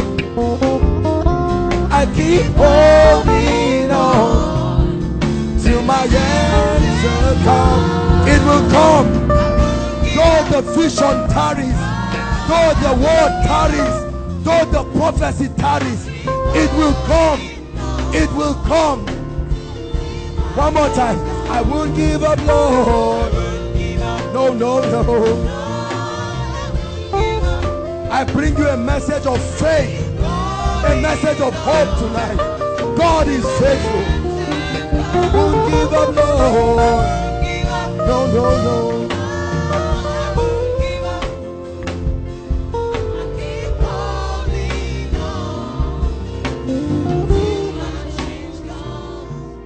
Hallelujah. Hallelujah. So no matter what happens, in the midst of the sickness, in the midst of the pain, in the midst of every challenge, you sing like Don Juan. Lord, you seem so far away, a million miles on what it seems today.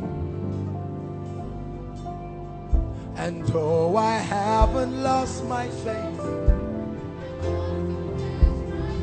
generals who are weary, but tonight the commander-in-chief is rising faith from his army.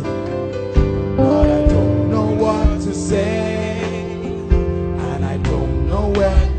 Let hope rise tonight. That's the language of faith.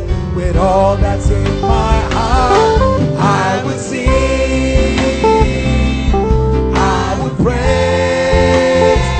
Even in my darkest hour, through the sorrow, through the pain, through the sickness, through the disappointment, I will sing and I will pray. My God is faithful, for your word is true. Come on, sing. I will sing. I will sing. I will pray. It doesn't matter the darkness, through the sorrow, through the pain, through the lack, through the tears.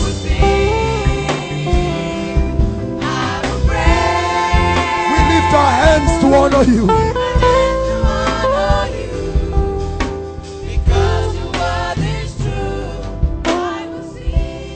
I like that last part. It says, I lift my hands to honor you because your word is true. Sing it again. I lift my hands to honor you through the pain. Although you are crying, but you cry with your hands lifted. You cry, but you are saying, God, you are faithful. I've not seen the result. I have been praying. I have been fasting. But I know God is faithful. I lift my hands. I will cry with my hands lifted. Come on, confess unto God.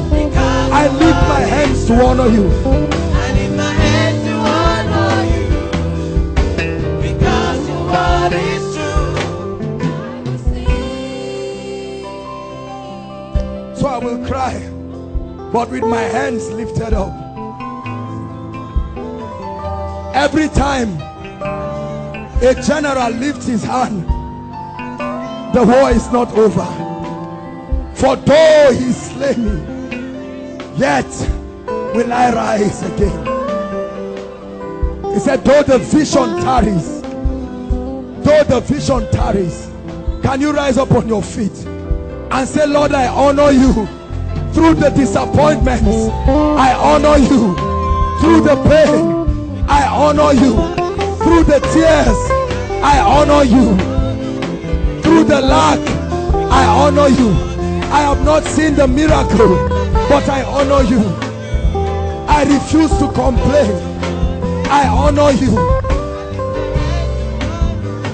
Come on, prophesy. Lord, I honor you. I honor you. I honor you. I honor you. You are faithful. You are faithful. The finance will come. The lifting will come. The glory will come. The grace will come. My story will change. This is not the end of it. I lift my hands and I honor you.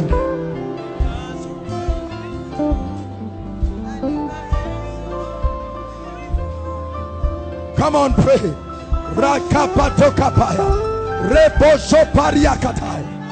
I lift my hands. I honor you. With tears in my eyes, I still honor you.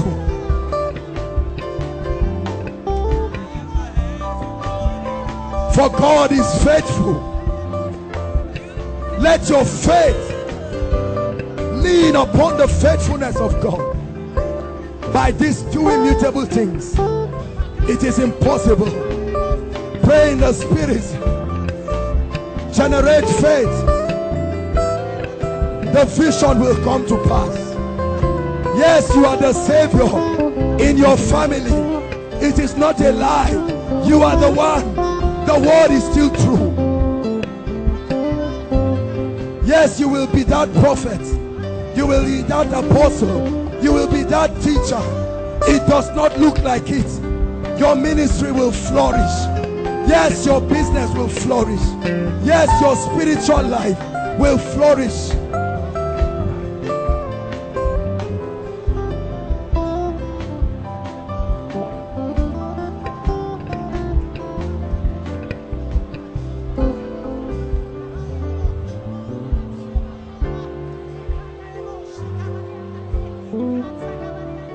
Hallelujah.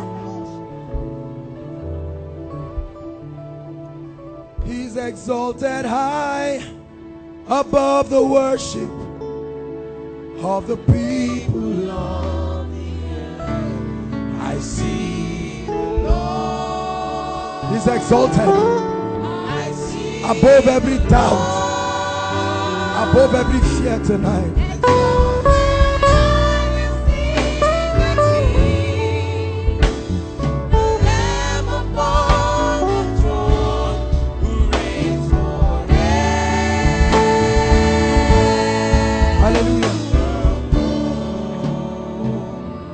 The Lord gave me a prophetic word for you. Please turn to Exodus. My God is faithful.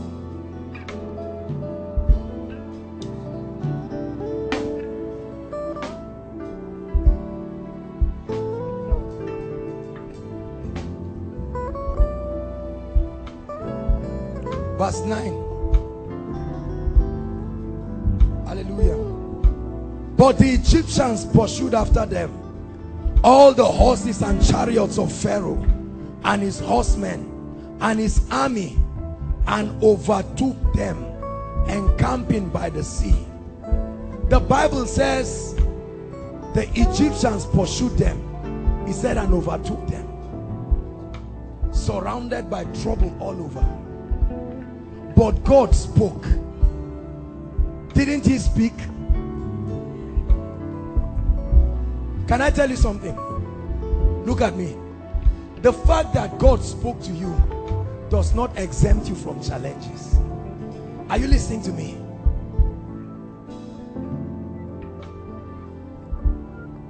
Victory. The victorious life is not the life without challenges.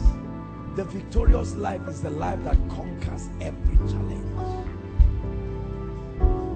For when you serve God, you will get to a point in your life where challenges become your daily bread.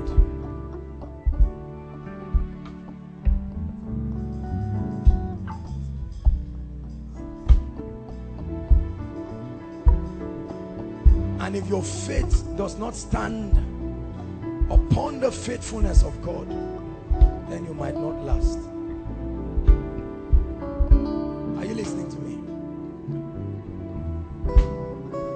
and his army and overtook them, encamping by the sea. Verse 10. And when Pharaoh drew near, what happened? The children of Israel lifted up their eyes, and behold, the Egyptians marched after them. And they were in what? They were in what? They were in great fear. There are times in your life when situations will surround you, surround your family. Nobody is walking in your family, from your father to your mother to everybody to you. There are times that these Egyptians come and surround us, and at that point even you will begin to doubt the integrity of God's word. But let's read on. Oh, I have a prophecy for you tonight. The children of Israel lifted up their eyes, and behold, the Egyptians marched after them, and they were in great fear.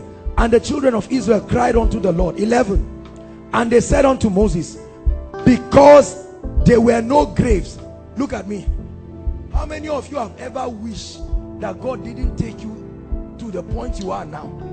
Have you ever got to that point where you say, Lord, I wish you, why did you anoint me? I was minding myself. The power of God hits me. I didn't ask for it.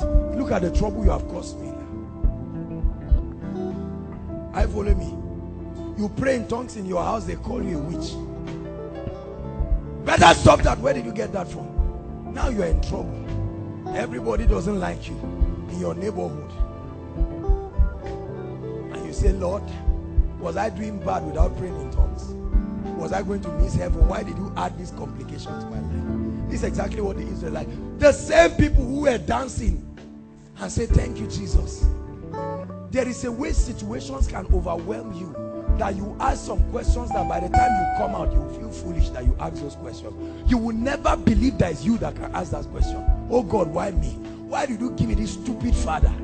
The same man you say I love with all my heart, now he has become a stupid father because of the heat of the challenges that are upon you. Your father will look at your mother and say, you are such a, did I really marry you? What happened to me? After 30 years. And when the whole situation pipes down, he can look at you and say, I didn't mean it. There was no school fees. The Egyptian said, were there no graves in Egypt? Look at Moses. Moses innocently came to deliver them. Now he's suffering from it, for it. To die in the wilderness. Wherefore hast thou dealt thus with us, to carry us from Egypt? Is not this the word that we tell thee in Egypt, saying, let us alone, that we may serve who? Look at the people who are talking. God's covenant people. But let's read verse 13. Powerful. And Moses said unto the people, fear not. Tell your neighbor, fear not. Say, fear not. When I tell you something, look up. Every challenge you face in your life is not as bad as it initially looks. Satan has mastered the art of magnifying challenges. And he says, God spoke to you. He said 3 days. Now it's 2 weeks. As if it's 20 years. And he will magnify it. He will convert the hours to seconds and make it look far. And say, is God not unfaithful? And you say yes. But Moses lifted up unto the people and he said, fear not, stand still and see the salvation, soteria, the healing, the deliverance, the blessing, the breakthrough that the Lord will bring. He said, for the Egyptians, this is my prophecy that God said I should speak to you. He said, for the Egyptians that ye see today, ye shall see them again no more. No, that's not the end of it. Don't say amen yet. There is one last word there. Forever. Let me tell you something. There are certain things you are going through right now in your life. It's called a phase of life. When you break through, you will never return there again forever.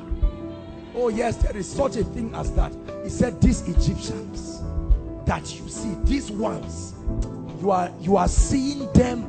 Look at them very well, because the only thing you have about them is the memories. God will wipe them and clean them from your life. The Lord will fight for you. Verse 14. The Lord will fight for you. He said, and you will hold your peace. You have tried fighting and fighting. Now the Lord. There is a reason why he is called the Lord. The Lord himself is rising up to fight for you. When God fights for you, you will win. Oh, you must win. You will win for sure. The Lord is about to rise up and fight for many people, many families, many of us in this place, because we trust him. He said, I the Lord, I change it not. The Lord told me to tell you that these Egyptians you see today, you will see them no more. He said, the Lord shall fight for you and you shall hold your peace. Egyptians of sickness, Egyptians of failure, Egyptians of bondage, all kinds of Egyptians. The Lord is saying that these Egyptians you see today, that the Lord himself will arise. Let me tell you, there are few times in the Bible where God has revealed himself as a man of war, and for every time he reveals himself as a man of war, I want you to know that the defeat will be utter, because he will finish it and sign his signature as the mighty one on it. I don't know about you, but I believe the Lord and I believe his word. We are going to pray right now. 2 prayer points. Hallelujah. 2 prayer points. The first prayer point is we are going to say, Lord, I have faith in you. I know you are faithful. I kill doubt and fear. Everything that has made me to doubt your word and to doubt your promises, whatever it is that has turned faith into foolishness in my heart, I pray, let there be a restoration of the faith of the Son of God. He said, contend for the faith that was once delivered unto you. Contend for the faith. Go ahead and pray.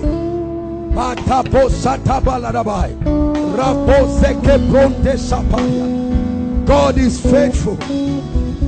Lord, I contend for the faith. I believe you. I trust you. You will not fail me. Pray. Say, God, you are dependable. My supervisor will not frustrate me. You are dependable. Pray. You are dependable. I will not keep living from hand to mouth forever. I know you will change my story. I depend on you.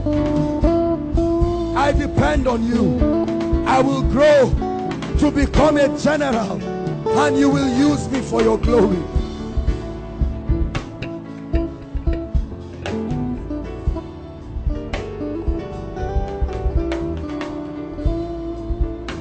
Hallelujah.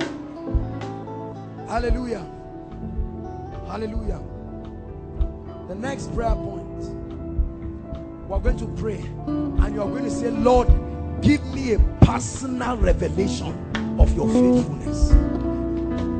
You have had a teaching here, but you're going to say, Lord, do something between me and you that will convince me beyond every shadow of doubt that you are a faithful God. Activate my spirit. Quicken me by the agency of the Holy Ghost. Do something in my spirit, man, oh God, that I will not believe you today and doubt you tomorrow, that I will not trust you on Monday and doubt you on Tuesday. Grant unto me by revelation and understanding. Pray that I will comprehend. That I will comprehend.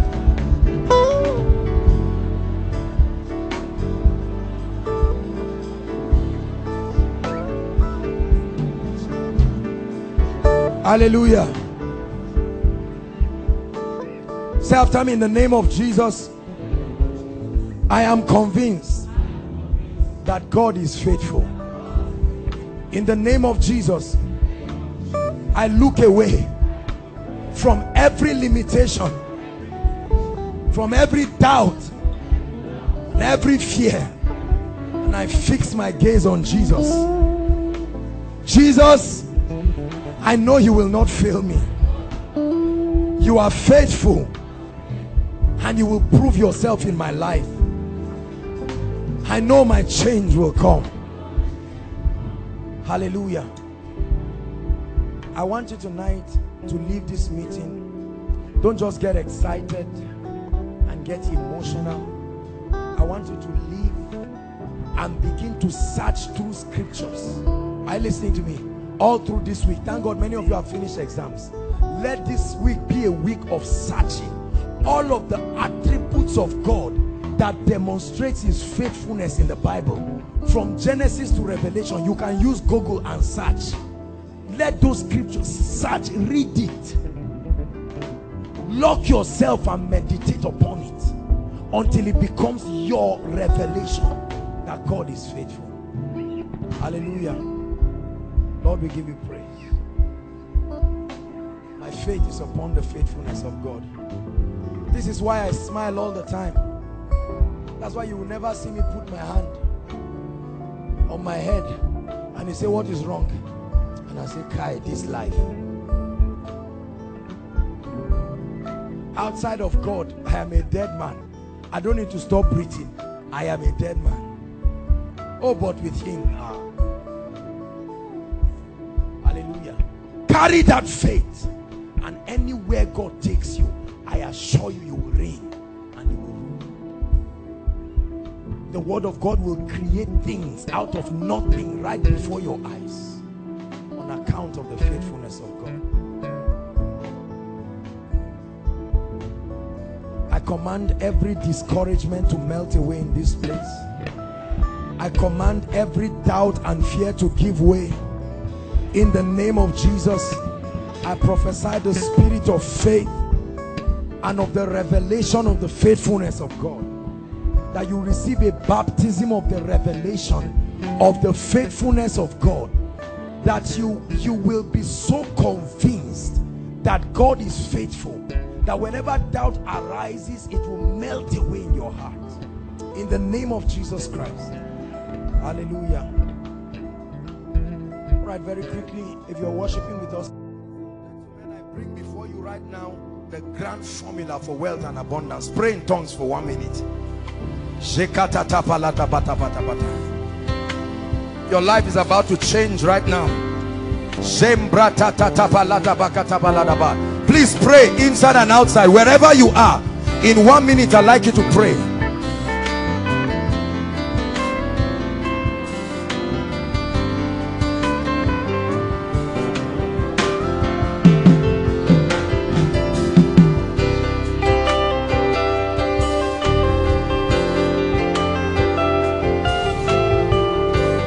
Hallelujah. The day I found this key, I shouted. Not Oyedepo's, I will never be poor, my own. I shouted. Where is the document? Let me sign out of poverty forever and ever till Jesus returns. Ready? Write this down. The formula for wealth and abundance. I told you there is an exact formula. There is an exact formula. Ready? Write this down. The amount of money we receive. The amount of money we receive. Open bracket, your wealth or your income. Your wealth or your income. The amount of money we receive will always, write always in capital letter, will always be in exact proportion. The amount of money we receive will always be in exact proportion to, then write colon, number 1. There are 3 things I'm about to tell you now. The amount of money we receive, your wealth, your income, will always, this is a law, be in exact proportion to number one, the demand or the need for what you do. The amount of money you receive will always be in exact proportion to number one, the demand or the need for what you do. Put in bracket the product or the service you offer. The demand, underline the word demand. The demand for what you do. Number two, your ability, open bracket, your skill, expertise, proficiency, and then you can close it.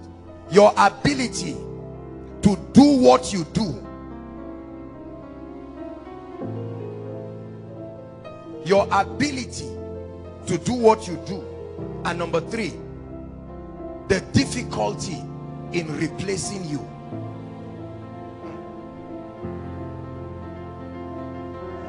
The amount of money, listen, the amount of money we receive, this is a law. Please listen, I'm giving you a key that will set you free forever. The amount of money we receive will always be in exact proportion to number one, the demand for what you do. Number two, your ability to do it. And number three, the difficulty in replacing you. Look at what you just wrote.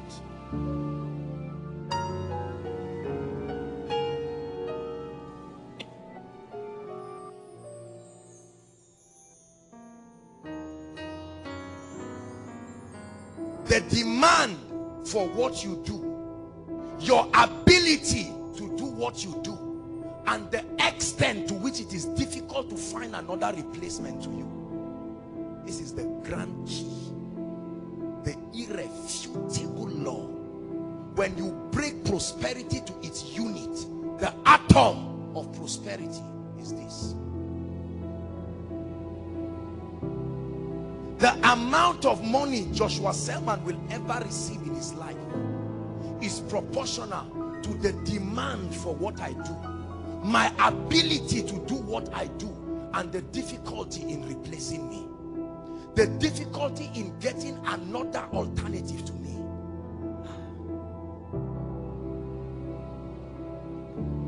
Let's take it one by one. Number one, the demand for what you do.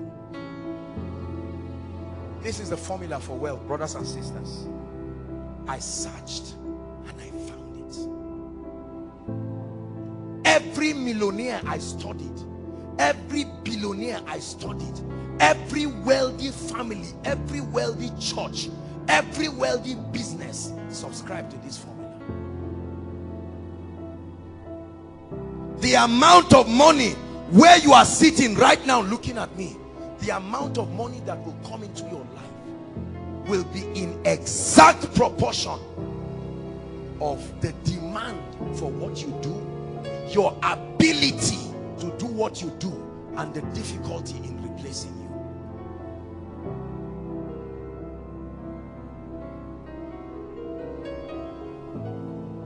Write this down.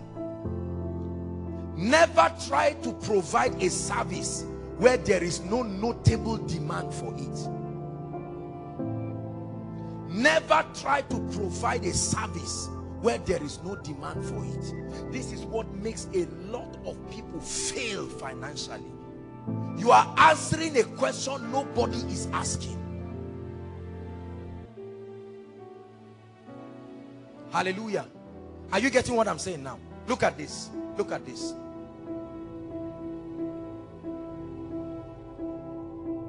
If this is my business, for instance, the level to which I will succeed in this business is first if there is a demand for this. Is that true? If there is no demand for this, who will pay you for it?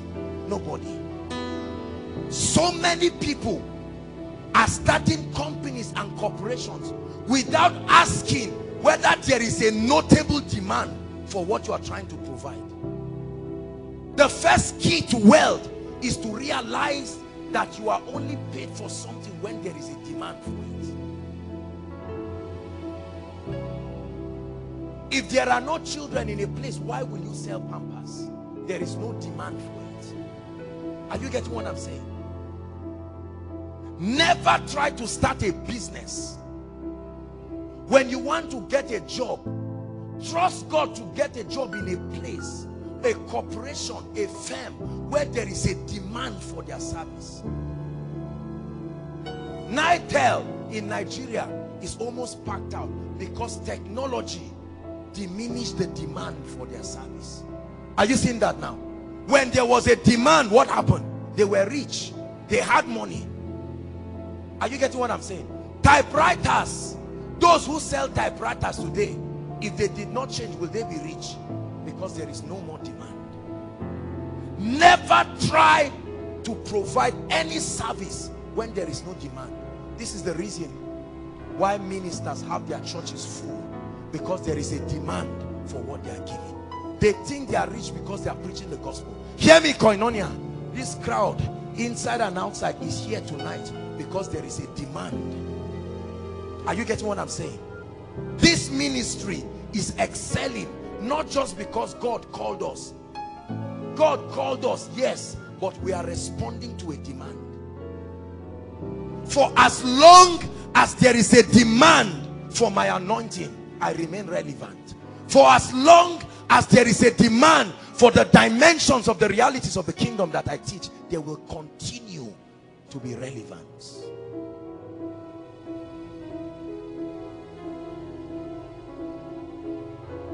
The amount of money we receive will be in exact proportion, not to what you do, the demand for it. You started a business, you never found out whether there was a demand for it. That's why when wealthy people are about to come to Africa and start businesses, the first thing they do is they send envoys, representatives, to come and give them statistics. They are testing the waters to see if there will be a demand. They will never come to Africa until they find out that there is a demand to the size to which even if they fail, they will still succeed. That's how the wealthy think. Is God speaking to us? Write this down. Continue the points that you wrote at first. You either create a demand first. When you want to provide any kind of service, spiritual, financial, educational, whatever, you must either create a demand for it first, open bracket, through exposure, orientation, and advertisement. You either create a demand for it or satisfy an existing demand. Look up, please. Okay, write it down and look up. You either create a demand for what you want to offer. That means make people want it, or see that they already want it by default and supply it. Let me tell you something. Look up. This is the key behind the wealth of Igbo people. I'm not being biased. An Igbo man will never supply anything he has not ascertained a demand for. That's the reason why when others are running away somewhere, he knows there will be a demand for that thing, and then he will go there. Unconsciously. Unconsciously. Many people do not know this is the law that they are fulfilling.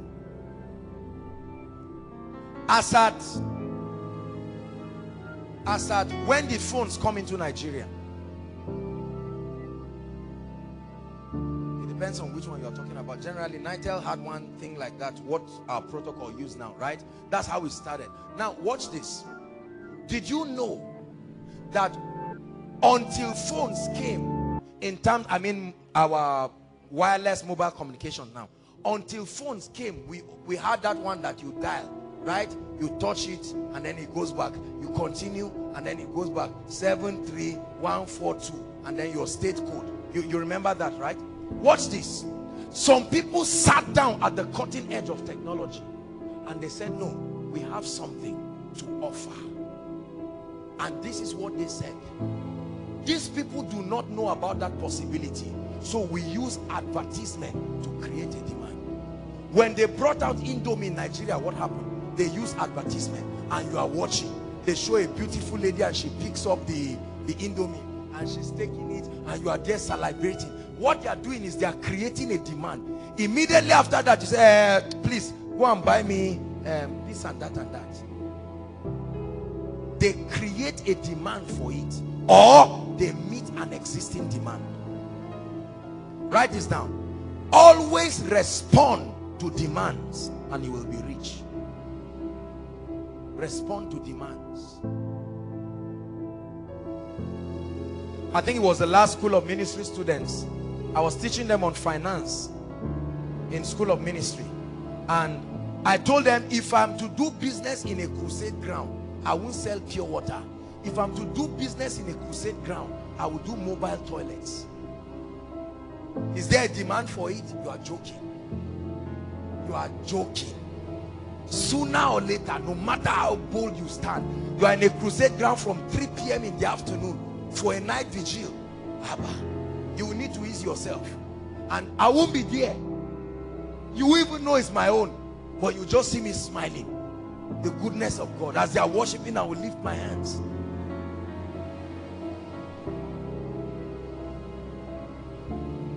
Because the amount of money that comes to me is dependent on the demand. So I look for the demand. What are they looking for so desperately that they will be willing to do anything? May God help you that you are not purging on that crusade ground. You would demand my service 1,000 times. And that's good for me. That's exactly the kind of atmosphere I want, as far as my business is concerned. It may look messy, but forget, the money is not dirty. You don't defecate on the money.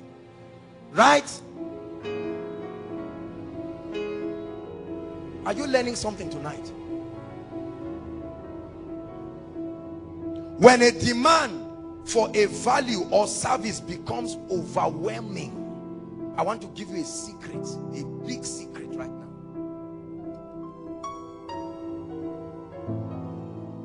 Many of you will not imagine how much you would have paid for if you were in a business class. When a demand for a value or service becomes overwhelming or very high, listen, your wealth index grows faster and you can easily get back to your feet even when your business crashes. Let me explain to you what I mean. There is a way there can be so much demand on your product that even if you mess up, the demand is too high that you become too big to fail. Are you getting what I'm saying? Absolutely. Look at this. How many days did fuel go off in Nigeria? I mean, I know there are still pieces of scarcity, but remember the time when all the marketers went? Within 72 hours, Nigeria lost billions. It literally crippled them because of the huge demand for energy. Is that true? Huge demand for energy. There are certain values that when you provide, it becomes almost, humanly speaking, impossible to fail, because the demand is overwhelming. Pure water will never fail in Nigeria till Jesus comes. For as long as there is sun, there will be need for it. We drink water like camels in Nigeria. You finish one bag of, have you seen people take water? Somebody will just take and hold one and squeeze it like an orange. Take another one, take another one. That's money going. 5 naira or 10 naira if it's cold, right? And 15 naira just disappeared right now. Bam, bam, bam, bam. And the person selling it is smiling, and the person consuming it is paying.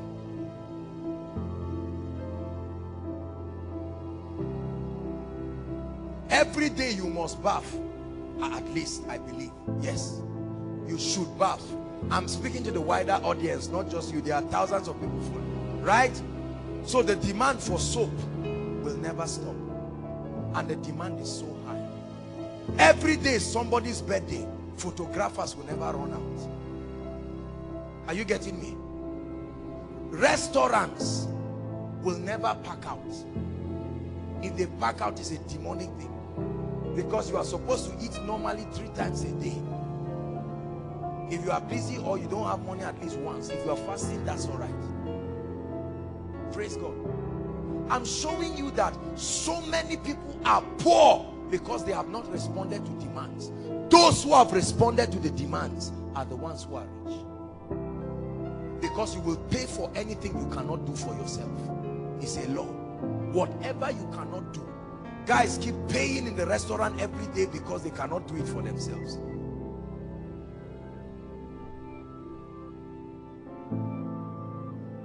Always write this down, please. Let's hurry up. Always be absolutely sure that there is sufficient and sustainable demand for the value or service you wish to provide before working on providing it.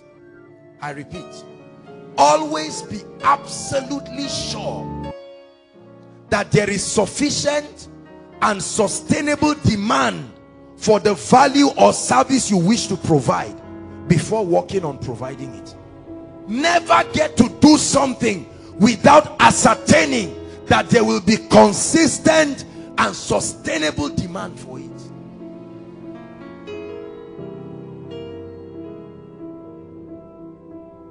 The amount of money we receive will always be in exact proportion to, number one, the demand. The demand. Watch this.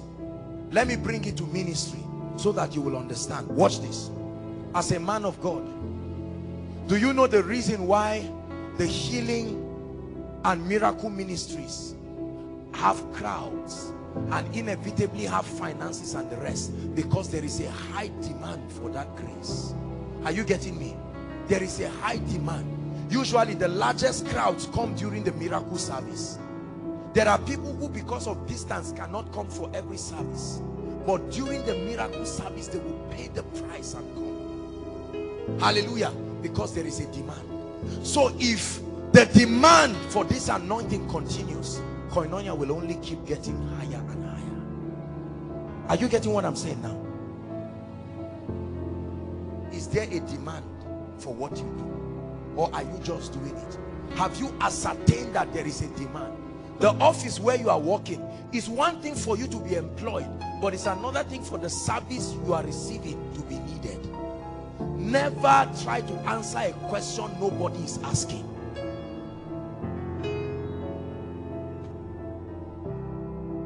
The second point, your ability to do what you do. We said the amount of money you receive will be in exact proportion to your ability, your skill, your expertise. Ability and skill and expertise is how you become a leader and a pace setter in what you currently do. Skill and ability. There is a direct relationship between skill and financial abundance. Please never forget this. There is a direct relationship between skill, between expertise, between competence and proficiency and financial abundance. It's not enough to be anointed. It's not enough to have something to say or just to talk. There must be skill. There must be skill. You are enjoying what he's playing because although we're in a spiritual house, there is skill. You see that? I'm preaching. You think I'm just talking until I break down the psychological implication of the things I'm saying. And you see all the things that are interplaying. In the midst of my sermon, you are laughing. In the midst of my sermon, I'm rebuking you. In the midst of my sermon, I'm challenging you. All of this requires skill. It's not just anointing. Are you getting what I'm saying? Your ability to do what you do. I love how some people that peel orange. Have you seen those people that sell orange? They are so flawless. You bring orange to them and you see them talking. They're just talking and peeling it. When you see a master do something, it becomes flawless. That's how you must be if you want to be rich. Don't think rich people are dafts. Rich people are highly skilled people in the area where they function. Those who are promoted in every organization are those who are skilled. Many believers do not pay attention to skill and expertise. We pray in tongues, we fast, but organize any program for capacity building and see people reject it. They think it's carnal, they think it's not spiritual. So the man sets up the church and he does not know how to speak to people. You enter the presence of rich people and you don't know the skill to communicate to them, and so they throw you out of that place. You speak to business people and you don't have the skill to talk to them. Ministry is not about preaching and throwing people on the ground. There is a lot of skill and proficiency to it. If you think it's so easy, try it, and you will be shocked that you'll be saying what everybody should laugh, and they'll be looking at you with anger. That's when you won't know what to say again. You will know that it's not just about cracking jokes. There is a skill, not just a spirit. The Bible says, and David led the people with the integrity of heart and the skillfulness of hands. David did not throw Goliath just through the anointing. It took skill. The Benjamites, theologically speaking, they were so skilled in throwing slings that they could diverge arrows. In other words, you could shoot an arrow and they will use a sling and diverge it. They were that skilled. So don't you think God just came upon this guy? Samson was not just anointed alone, he was skilled. Bezalel, have you read about Bezalel? The spirit of creativity and excellence came upon him. The 3 Hebrew boys, the Bible says, and in all the matters that they were tested in, they were found 10 times better. How many times? In what you do you have ability or just desire? You set up a restaurant, nobody likes your food. Something is wrong. There is a demand for it, but there is no skill. And you think it's demons. You are fasting and running around your parlor, whereas you should go and settle down and meet a caterer, not a mediocre. A caterer. Buy the truth. It will cost you. Buy the truth. Wealthy people are the ones who can pay 1 million naira to bring a mentor into their lives to teach them something. You would think it's a waste. You are paying somebody 1 million just to talk to you, but they value it that much. How many believers can pay for knowledge? They don't want to. They just want to receive average, and so they remain mediocres. Is God speaking to us? It takes skill. What he's playing, he didn't just learn it by the anointing. An anointing came upon his skill. The fire will never fall until there is a sacrifice. What skill are you lifting up to God to anoint? He said he will anoint the works of your hands. I'm not just talking of business, I'm talking of skillful business. Seest thou a man diligent, skillful? Many preachers are not skillful. Many business people are not skillful. Many employers and employees are not skillful. Skill is not just an impartation. It is learned. It is learned. It will cost you. You will sit at the feet of uncommon mentors to learn. But are you willing? Everybody say ability. I made a vow in my life that everything, every service and every value I want to offer my generation, I will be a master in it. Let me tell you, as you see me like this, don't let these suits and all these things deceive you. I'm such a workaholic, you would not like my life. You will like me when you see me on suit standing. If you come close to me, you will run away from me, because my life is irritating. There's no room for laziness whatsoever. There are things I do every day, no matter how much I'm tired. Do you think preparing for this, you don't want to know how many books were read? You don't know how many books I read, how many materials I consult to just bring one message that you just hear for 2 hours. You don't become wealthy when you are lazy, if you must bring facts. How many videos I've downloaded on YouTube, listened to them in fasting and prayer, converted them to MP3s to listen to them, listen to 3 hours, 6 hours videos and summarize them in major points, work on them, edit the part of them that is unscriptural and add a scriptural touch to it. That's hard work, brother. And all that is for one sermon that you just receive and say, wow, the sermon is impressive. Are you getting what I'm saying? I returned back We went to be there on Saturday, and then on Sunday I was there. On Monday, Tuesday, I passed through Abuja to Kogi State to go and greet the family of our dear one who transited. And from there I returned. The School of Ministry students were there. I think it was yesterday, right? I returned. As I returned, I just went to take my bath and rush. We were here having lectures from 6 to about past 10. I had barely rested when I got up, and then I had to plan, do a lot of things, had to run to town, see a few people this afternoon. I am here. First thing tomorrow morning, I'm off to Kaduna. We have a meeting in Kaduna. From Kaduna, we're passing straight to Kano for an evening meeting. Sunday, we are back 3 o'clock on the dot. There is lecture, School of Ministry. Monday, there is counseling from morning till night. And next week is my birthday. Hello. Don't you ever, hold on, don't talk, we'll talk about birthday after the service. If you ever think wealthy people do not deserve their money, change your mind tonight. You don't know how hard they work. There are people, 6 o'clock, their shops are open. They close past 12. There are others who open to 12 and they close to 7. Skill, diligence. You get up and you say you are a motivational speaker, and they ask you what is success. Say, according to Brian Tracy, according to you, what is it?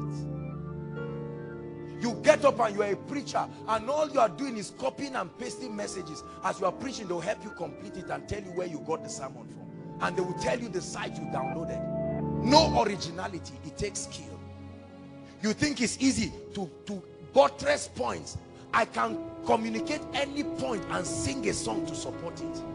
Listen, it's not just anointing, it is skill. Right? You know how many things the worship team people don't eat to sing well? You just know every time you hear them, you are kneeling down. Find out how many things are out of bounds for them. Things they love so much. He that desires mastery is temperate in all things. What are you willing to give up to be skillful? Don't just say, apostle is blessed. Guy koinonia, he's lucky. Oh, wait until you see our leadership trainings. Wait and see the workshops and the retreats that we have for our leaders. Wait and see the way we build them. You come and see the various departments. You think these guys are just standing by default?